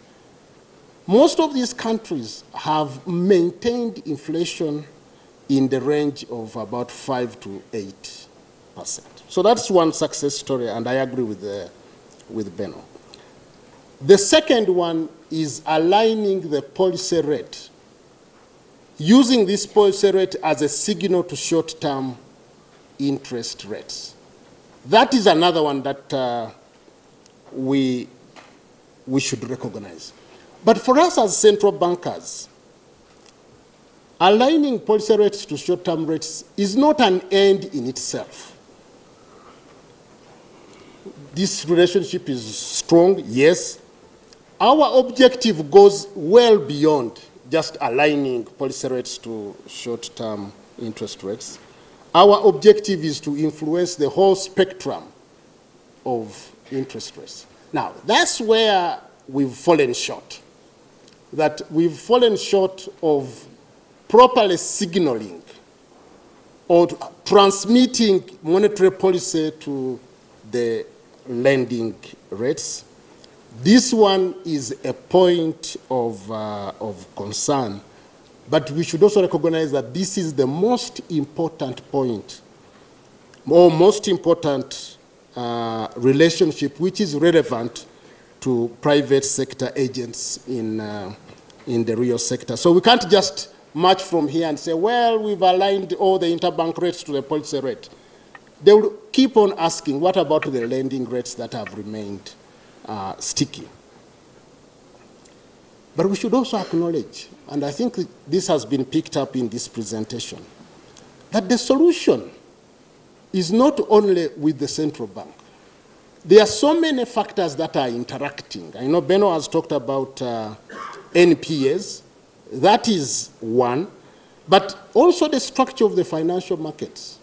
We have segmentation in most of our financial markets. You have the bigger commercial banks responding, but most of the smaller banks find it extremely difficult to respond to central bank signals. And that's why this transmission has remained weak. Let me now turn to some of the risks I see to inflation targeting light. One issue that we face, and actually it is across the region, is that most of the banking sector, the financial sector, has got structural liquidity which is well beyond the requirements of the banking system. Now, ask me, what's the source of most of this liquidity? It is usually government pumping in money. Okay? That's why we are always concerned with this fiscal dominance. We don't have instruments if government decided to pump in money into the economy. But the other one is in our control. And that is the purchase of foreign exchange from the foreign exchange markets by central banks. As we build up our foreign exchange reserves, we are pumping liquidity into the markets. And if someone said, what would be the solution? We can't stop. The solutions are not easy. We can't say we shall stop buying foreign exchange from the market to build up our buffer. So that's one. But two, it might be extremely difficult telling government that you should stop borrowing from the central bank. We have done so, but it is not a very easy one. But the fact of the matter is that the instruments we have at the moment are not ideal for managing central bank, structural liquidity. What do we need? We will have to go back to government to allocate some long-term instruments to the central banks. And the central banks, in turn, would use these instruments for managing structural liquidity. The instruments can be provided in a form of recapitalization of the central bank. And on recapitalization, I wish to mention that Uganda is moving in that direction you were recommending, of having a capital requirement for the central bank. And we have put it in the law, we have amended the Bank of Uganda law, and it is going before Parliament. The second risk is the one of pursuing a twin objective of trying to ensure price stability and the exchange stability. When you look at it, the central bank will have two objectives, and in most cases with one instrument. That is a challenge in the conduct of monetary policy, and it is a challenge that is even recognized in the theory. The primary objective of central banks should remain price stability, but central banks should not be indifferent to the volatility in the foreign exchange markets. And what we have done as a region is to use intervention in the foreign exchange market as a means to promoting stability in the foreign exchange market. Let me then move on to the second area of how do we then build a consensus on the primacy of price stability as a goal of the central bank. The arguments for this particular goal are highly technical and very difficult, not only for the public and the politicians, but even for the central bankers themselves. We talk about transmission of central bank signal. We talk about the role of expectations in the role of, just hold on. Yeah, the role of expectations in shaping private sector behavior. These are highly technical arguments. This is to challenge all central bankers in the room. We need to find simpler language if we are going to communicate the need for this goal to the public. More importantly, we need to find some language of communicating to the politicians. Not that there are no economists among politicians, but we need language to communicate to the politicians. If we don't, we shall continue to face distortions in the conduct of monetary policy through legislative actions such as interest rate capping. Because if you played out the discussion in Parliament, there must have been people giving reasons for interest rate capping, representatives of the people. So we need to find a way of reaching out to the politicians and to the wider public. Let me then come to central bank independence, in countries that have originally suffered from hyperinflation, it is much easier to recommend that you amend the constitution, provide for independence of the central bank, and assign the responsibility of conduct of monetary policy to the central bank. Like in Uganda, 1995 constitution assigned that role to the central bank, and we provided for central bank independence. That the president cannot just wake up to sack the governor or deputy. That is defined in the constitution. And the reason is the recognition that conducting monetary policy under the influence of politicians, and this is where I agree with Benno, will have multiple, probably conflicting objectives. However, this is for the central bankers, just enshrining independence in law does not provide credibility to the central bank. Credibility will have to be earned by us, the central bankers, through a record of delivering low inflation. And the argument for central bank independence will only be convincing if central banks make explicit the ways in which they can be held accountable for their performance in delivering their statutory mandates. And that's, I agree with Benno. We need to go just beyond the delivering of inflation, but even answering to committees of parliaments and answering to audit reports by whoever audits the central bank. Let me move on to another area, which is the sharp decline of private sector credit. I agree with everything that Benno has presented in his talk, but I want to add on something else. I want to add on another dimension to this analysis by bringing in the risk of financing the infrastructure projects using infrastructure bonds issued in the domestic economy. Such large requirements of fiscal financing will require a reduction in private absorption. It is another form of fiscal dominance. So we should keep that in mind. Now, regional policy harmonization and coordination.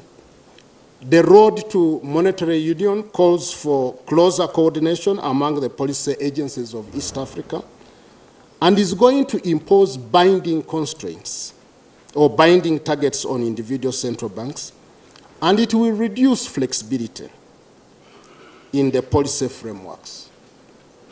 This should be welcomed by all of us as it is intended to strengthening macroeconomic management. I think you've seen the benefits from policy harmonization even before we get strictly on the road to monetary harmonization. So let us welcome policy harmonization and coordination. That brings me to the end.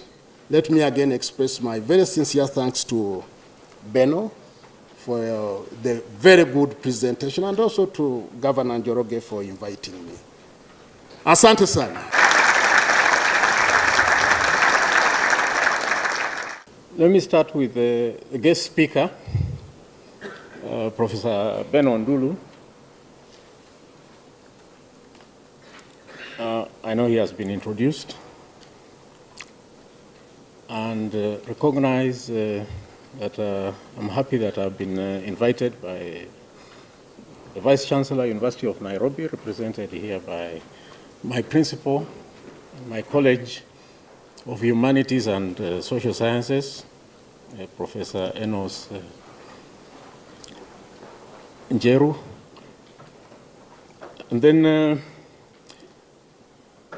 okay, I also have many other people I can refer to, but I think for the sake of time, let me just recognize the family of Professor Mwega. So recognize the director of the School of Economics, who is my boss. Recognize all the many distinguished participants, colleagues in the teaching profession from Treasury and other ministries, students who are with us here. And so, ladies and gentlemen, I'll mention that all protocols observed. Just very quickly, I find it an honor and a privilege that I should make a few remarks in response to the brilliant public lecture. Professor Benno Ndulu was introduced, but he will forgive me for trying to say this. It may be based on some rumor I had, but all the same, beyond his good credentials as an academic, a researcher, facilitator of learning, maybe a development strategist, it came to my notice one day that I think while in Washington, you decided to bid for a higher position than the one you were holding last. Maybe it was a position of, let's see, can we get it, Vice President for Africa region, the World Bank? It may be right, may not be right. And that you were considered the best applicant for that position, but later your appointment could not be ratified because you were considered to be too smart, too brilliant, too intelligent. But more specifically, it was mentioned that you are too independent-minded to fill the position of being the Director Africa region, and this, it was mentioned in passing. Africa region is a very important region for the World Bank, and we cannot have Benno Ndulu to be in that position. I think it is the idea that he's too independent-minded. So while sitting there looking at him, in spite of the brilliant presentations, I was thinking of a person who is independent-minded, but also just saying the right things and saying them very quickly. I think that speaks volumes of you, and that's why when I was asked to speak here, I said, but why are you asking me to come and do this? Then I was told, well, one time, I think about a decade ago, I was asked to be a rapporteur to a financial sector reforms forum for Kenya, which took place in Mombasa in the White Sands. And the idea was, look, bring in everybody, all the captains of the financial sector, all former governors, all former PSS in Treasury, all former ministers, and bring in consultants from all over the world, anywhere, Israel, South Africa, Mauritius, bring them, IMF, World Bank, so that we talk about Kenya's financial sector. The president was Mwai Kibaki, and we had a minister called David Mwiraria, and I think a governor called Mulei. And all they were saying was, we have a problem in Kenya's financial sector. And you know, monetary policy falls within the financial sector. And then we have banking, we have things like, capital markets, we have insurance, many other things that fall under the financial sector. But very briefly, it was considered that every advisor to Treasury and to the central bank was given some conflicting interest-based types of advice. World Bank wanted ABCD to be done. Consultants from Britain wanted different things from Israel. There are some who had identified public enterprises maybe to be sold off. So they considered ownership as the problem rather than the management of public enterprise and so on. And the Kenya Bankers Association had its own stories. Of course, the interest rates were about 34%. They were coming down to 27%. And I think part of that meeting was to agree on some minimum things where there was consensus, and we move forward with those ones. We identify where there was tension, and then we start working on the contentious issues as time goes. And it required that from the meeting in Mombasa, we go and read the budget speech in Parliament. Fortunately, I think what I wrote found its way also somehow in the budget speech on the issues of financial sector reform. Okay, so that's my only qualification why I'm here. Of course, I did print and publish a book called Improving Financial Sector Performance in Kenya. So this was proceedings of the first financial sector reforms. And the focus was the issues of access, efficiency, and stability of the financial sector. Okay, let me mention quickly that the lecture that was presented presumed a lot of basic knowledge of monetary policy issues. It presumed, and I'm saying this mostly for our students, the nature and scope of monetary policy as understood.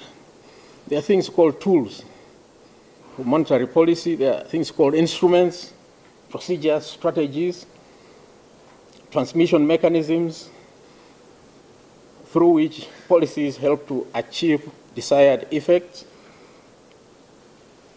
It presumed some knowledge of the interlinkages between monetary policy and fiscal policy as they interact.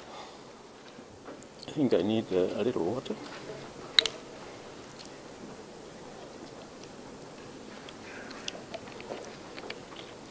Okay, so that's what was kind of expected of an average listener to this brilliant presentation.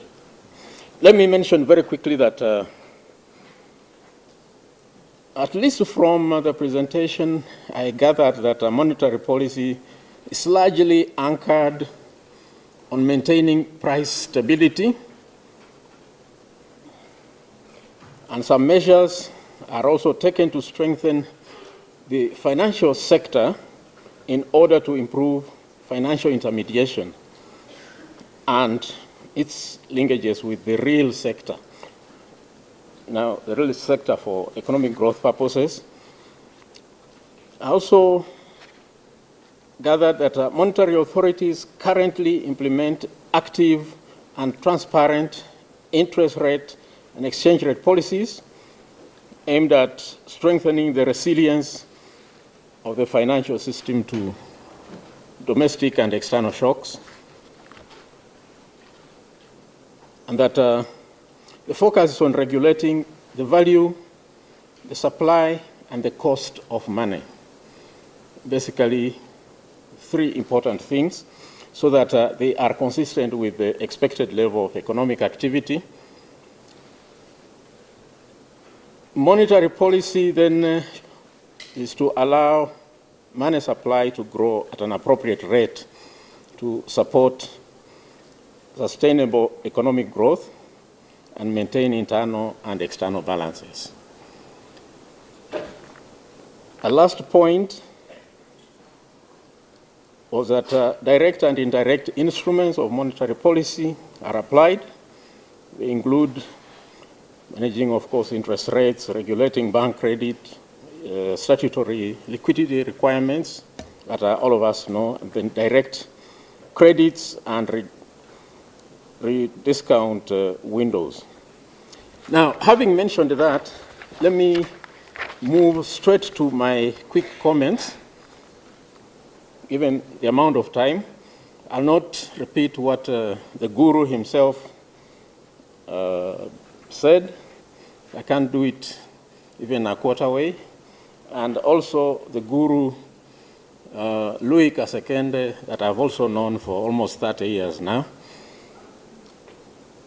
Point number one. I just have a short and almost incomplete list of what I see as tensions and crises which are experienced by countries.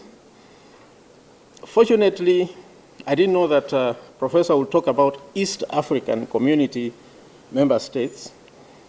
Now, let's assume they are the ones. Later on, it will be necessary to either get explanations, and these tensions and crises may be associated with things like globalization. As its definitions, and they are very well known. We have full courses on globalization and so on, but that one may be creating certain tensions, certain crises. Widespread deregulation of markets. I'm talking about liberalization being the lessening of government regulations and restrictions in the economy in exchange for greater participation of private entities. That deregulation, I think, is an important aspect to try to reflect on in the context of crisis. There's the problem of technological and financial innovation. And this one, I think, was ably discussed and presented. But what I'm starting to fear is that perhaps there are not sufficient regulations to manage what we are now getting ourselves into at this level of technological and financial innovations. Definitely, we experienced tensions and some crises in regard to what we consider the stock and housing market bubble, which is the bursting of the so-called dot-com bubble in America, and I think it has been properly presented with spillovers into Europe and subsequently into some of our countries. And finally, I have concerns about the current account imbalances. Let me mention very quickly also that I was happy with the graphics and, you know, what appeared like East Africa is doing very well, and there are some improvements in certain monetary dimensions. But I still have a question that I would like to ask myself. Are we experiencing some robust economic growth in East Africa? And say Kenya for that matter. Is there increasing trade by our region with the rest of the world or not? Do we have an adequate buffer? I think that word has been used here severally, against external shocks. I'm talking of foreign exchange reserves. Even if we include also the IMF backup provisions, can we talk of deepening international economic and financial integration or not?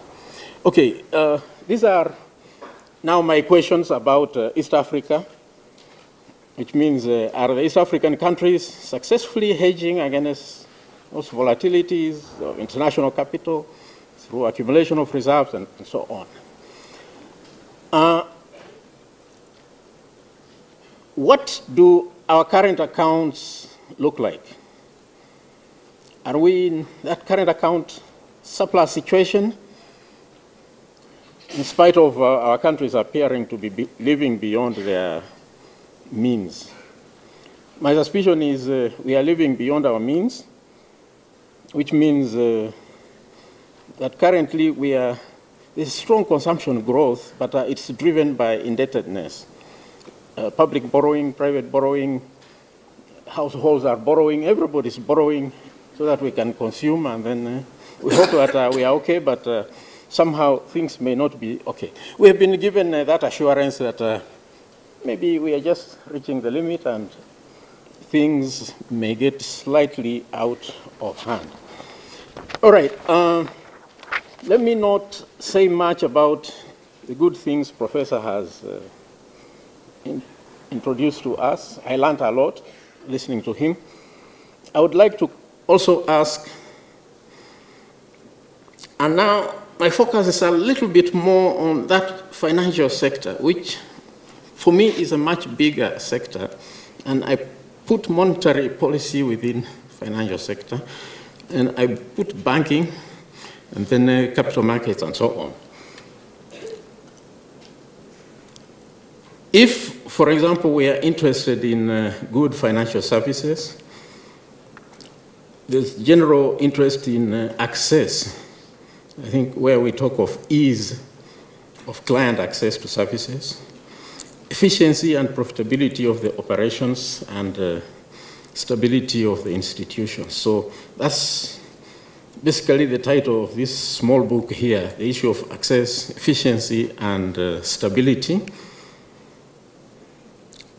Do financial sectors in the 5 countries experience similar problems? Do they offer similar solutions so that we can consider that they are progressing almost in harmony in the right directions? Let me also mention, I've already been cautioned to wrap up. In the case of non-performing loans, in the case of Kenya, when we addressed the issue of non-performing loans, which is a decade ago, at one time, it was found that non-performing loans were concentrated more in state-linked banks. And what it really meant at that time was that it was associated with borrowing either by public enterprises, which are Kenyan public entities, and lending to politically connected elites who had no intention of repaying the loans. And it was argued that even calling them non-performing loans was a misnomer, because people took the money without the intention of repaying, then it was not a non-performing loan. It should just be seen that way, considered. Okay, that was the basic discussion. I'm starting to ask, do we have similar experiences across all the 5 countries or not? Another point, how is the banking sector organized in Kenya? And the concern here is, now briefly, I was in Nigeria and I was doing something for the African peer review mechanism, and I was rapporteuring for the economic governance and management.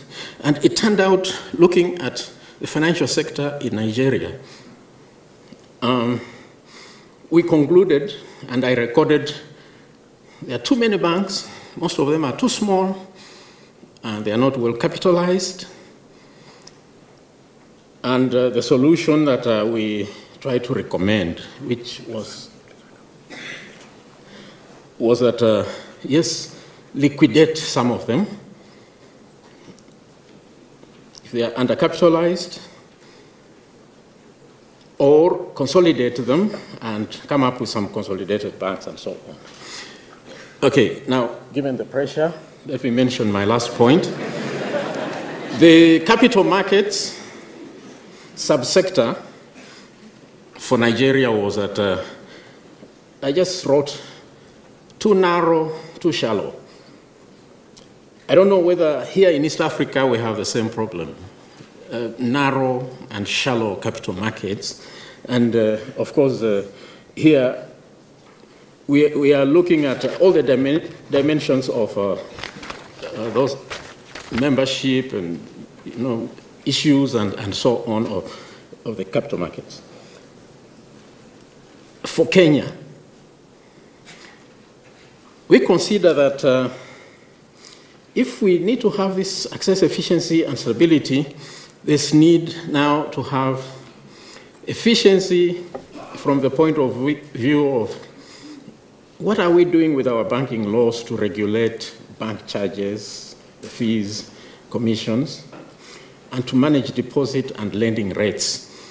Okay, interest rates have been discussed and a lot of things are ongoing and so on, they are known, but I think it's the laws. And I think you practitioners are in the know. The last point is I would be happy with the corporate and other laws. Bankruptcy and insolvency laws, contract laws, land control acts, building societies acts, bouncing checks, dispute resolution mechanisms, deposit protection, microfinance, and so on. We need government laws, acts, and I think there's need for harmonization across East Africa. And if that were to be done, and I read that we are moving smoothly and it's harmonious and we are headed towards monetary policy harmonization, I'll be very happy. Thank you very much. My question goes to Professor Benno. I'd like to just a clarification. You are saying that in non-concessional borrowing that there is no multiplier effect. Would you please clarify how about if it's if it is a concessional borrowing? Would there be a difference by just giving a few points that would be relevant in that case? Thank you. Professor did mention that the issue we saw in one of the slides, there is a reduction in public lending to the members of the public in all the East African community member countries. And one of the effects we saw that we have the policy rates and we also have interest rate capping, which are interest rate capping helps in actually making loans affordable to the members of the public. Like the case in Kenya, the interest rates have been capped, but members of the public are still finding it difficult to access those loans. And also, Professor said that there's harmonization of monetary policy. That's question 1B. So interest rate capping, members of the public are unable to access credit as we thought they would. Yes, but okay. Still the same question. Actually, I have not addressed my question. Then make it quick. That it did mention that there is capping has to go in hand with the risk premium.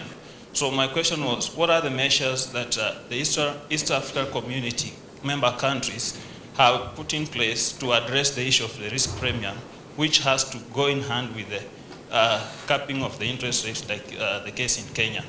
Super. I think we got the question. I think I'll take those ones. Quite a number to Professor Ndulu, one we have hijacked to Dr. Kasekende, and then we can see whether we have time for another set. Professor Ndulu. And feel free, you can come here or you can answer from down there.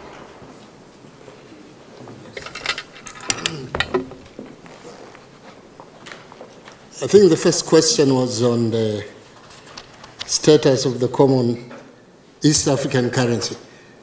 Now, it is true that our presidents of all the 5 countries have signed a protocol which puts us on a path towards a common currency by 2024, I think.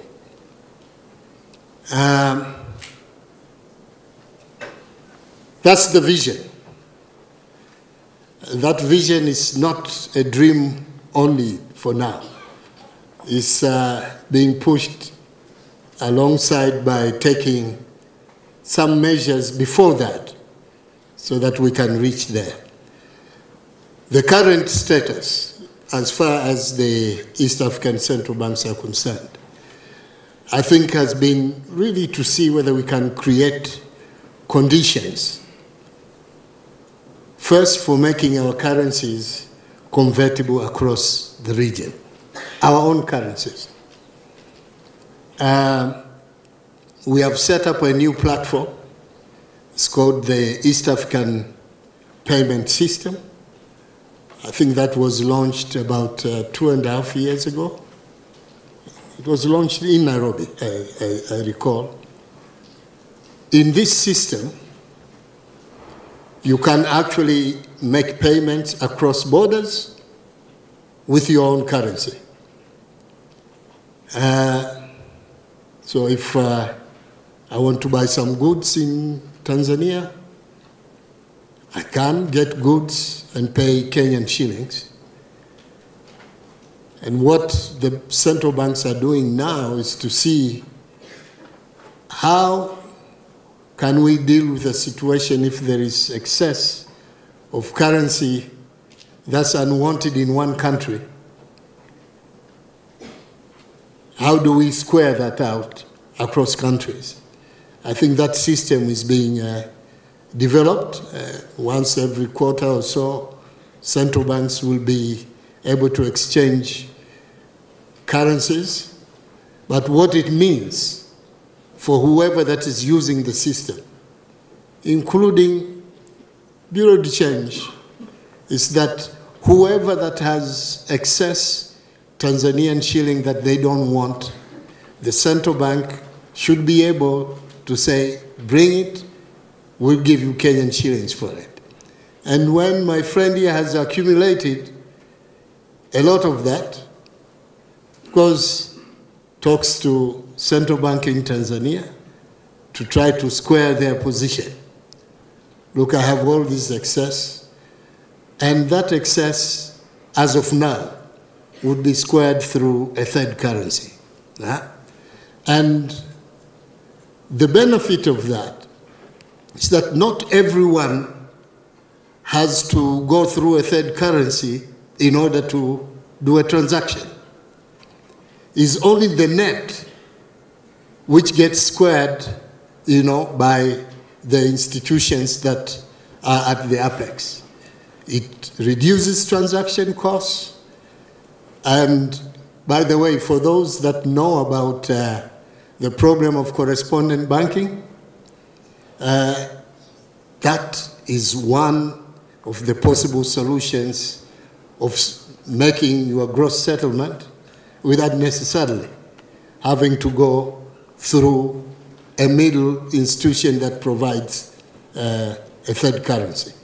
So, as far as I know, in practical terms, that's where we are, but we are also working on harmonization of policies, harmonization of how we operate, because ultimately that currency will go also with a single central bank, with all countries having their national central banks that are part and parcel of that federal system. This federal system has already been defined by our politicians and the president. So it's a protocol which has been signed. So it's not simply a conversation about this. I think if you want to know the reality is that the path has been cleared. Whether we reach there in practice or not, and by when, will depend on a whole range of other things that will take place. I hope I've said this politically correctly, so that nobody misquotes me. There is a monetary union protocol. Within that protocol, which presidents have signed, there is a date for achieving the common currency, and there are steps that have been agreed to move towards that. On the practical front, currency convertibility will be an important step towards getting there once we are able to do this. On non-concessional borrowing, so Louis, I'm passing this on to you. Just to see whether you have understood how it gets into monopoly and related concerns that he has. Non-concessional borrowing. No, what I said is not that, the issues with non-concessional borrowing are essentially two. One is that it is in shorter maturity, which means if you use shorter maturity loans for long-term investments, you do face a problem that you start repaying before investment starts to yield revenues, and that becomes problematic. That's the maturity mismatch issue I was referring to. And, you know, the multiplier effect I talked about was more in relation to how it is used. If it is used in large projects, typically what it means, if you are paying contractors that are all external oriented with high import content in the project, is that you are exporting partly the multiplier effect, because if whoever that brings in goods from outside for implementation of the project, if they also buy other goods in order to supply those, that process is taking place in a different country. It's not taking place here. If you use that to buy cement, and that cement uses limestone, which means the mining firm of limestone also gets into activity and is being transported, the limestone gets transported and related. I've used a very short sort of chain activity. You know, all the additional activity takes place in the country and creates activity in the country. The same way I talked about paying arrears to an external contractor, that money goes out, yeah? And it does whatever it does, wherever that money actually operates. But if you pay a supplier of food to prisons, you know, the farmers get into it, the transporters get into it, the millers get into it. That particular process that you reactivate by giving money and space for that activity to whoever that is here creates that multiplier effect within the country. If you went purely on demand side, it's the same. You know, imports are called leakages as far as aggregate demand is concerned, if you want to go straight economics. But if you pay somebody here, aggregate demand in this case actually rises within the economy and has that impact. So it is more in that context, not to say non-concessional borrowing automatically doesn't have a multiplier effect. No, it can. It all depends on how it is used. I think that was, for me, the private sector credit interest rate capping is for current central bankers.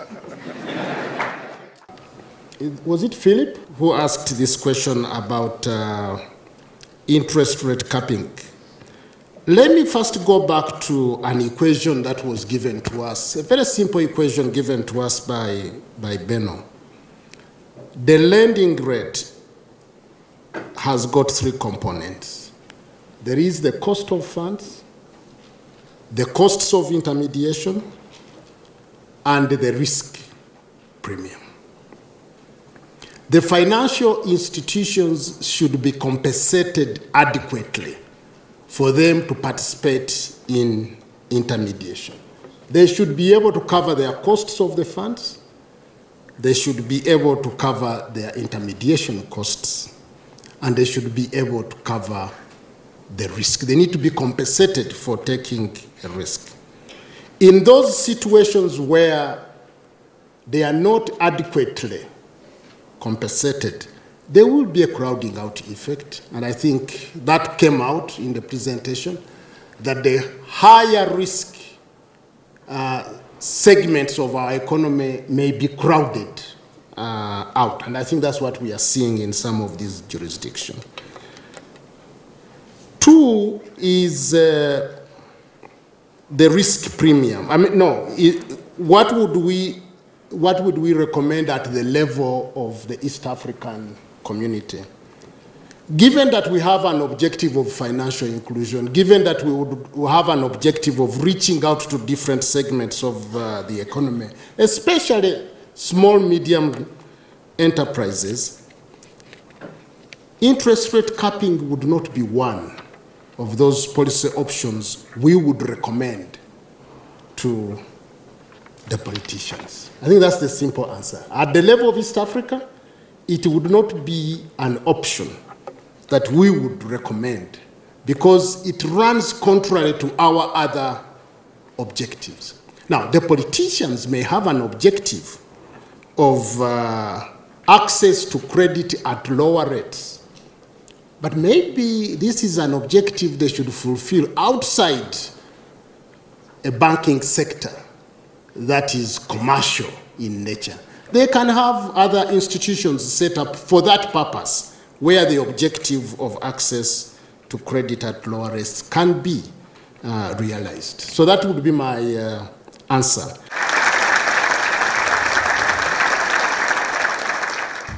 Our main presenter, Professor Benno Ndulu, our two respondents / discussants, Dr. Louis Kasekende and also Professor Wafula Masai. Before the leave stage, we are Africans, and Africans never just say thank you and they let you go away. We always have to give you a bag of maize when you come and visit us, so you do a good deed to us. So I want to ask our Deputy Governor, Sheila Mijiwe, to please grace the stage. And I'll ask our Deputy Governor, call her DG.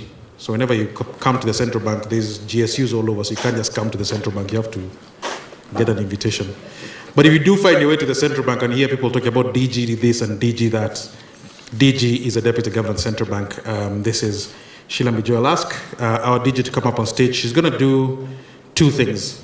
Number one is to give a vote of thanks, and number two, equally importantly, is to help us with giving the bags of maize to our honored guests so that we can thank them adequately for the great work that they have done. DG.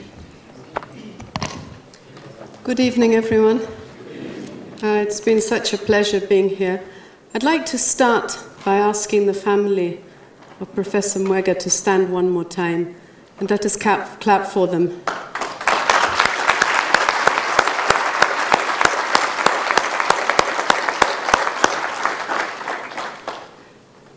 You can sit. I had the pleasure of working with Professor for 7 years in monetary policy. Generous, quiet, kind, really a perfect gentleman, a team builder, and a thought leader. I'm sure you felt honored to have shared your lives with him, and we felt honored to have also had a piece of his life in the way that we interacted with him. Thank you again. I'd also like to, at this stage, recognize the Governor of the Central Bank of Kenya, Dr. Patrick Njoroge, our co-host, Professor Njoroge, thank you very much for making this occasion possible with us. Professor Benno, I have to be careful what I say. I'm still in the Central Bank. I know today you have spoken boldly, and we thank you for that. We thank you also for bringing the East African Union together. That's where we are. We're all together, and as we go down this journey, we need always to be cooperating with each other. Kasekende, I always call you my brother, and you can see I'm not giving you proper respect. I'm giving you Dr. Kasekende. We travel a lot together, and another person who's very generous with his thoughts and knowledge. He's told us today that central bank communication is necessary. We need to understand each other. Credibility of a central bank will be earned. It won't be given. And he's told us also that we're dealing with a very sophisticated market that we have to learn to manage. I would also like to recognize another of my brothers, the Deputy Governor of South Sudan. We're kind of like a tribe. We mix together and we remain together. We have a lot in common. Thank you very much for finding time to be with us today. And thank you also, your governor, for allowing you to be with us. We know he had another engagement and he agreed that you should come and spend time with us. We have CEOs from various institutions, both public and private. We have members of the media fraternity with us today, representatives of research institutions, development partners, friends and students of the late Professor Mwega. I also want to recognize from the bottom of my heart the presence of the board of the Central Bank of Kenya, which really speaks to our unity and why it's easy for us to work together. When you see the board and the management at functions like this, you can understand the unity of the institutions. Thank you very much for making time to be with us. Former monetary policy members, I've seen you, I recognize you. Thank you for coming. And former CBK governors and deputy governors, again, thank you very much for coming. To all of you, I say thank you and God bless you all. We thank you for...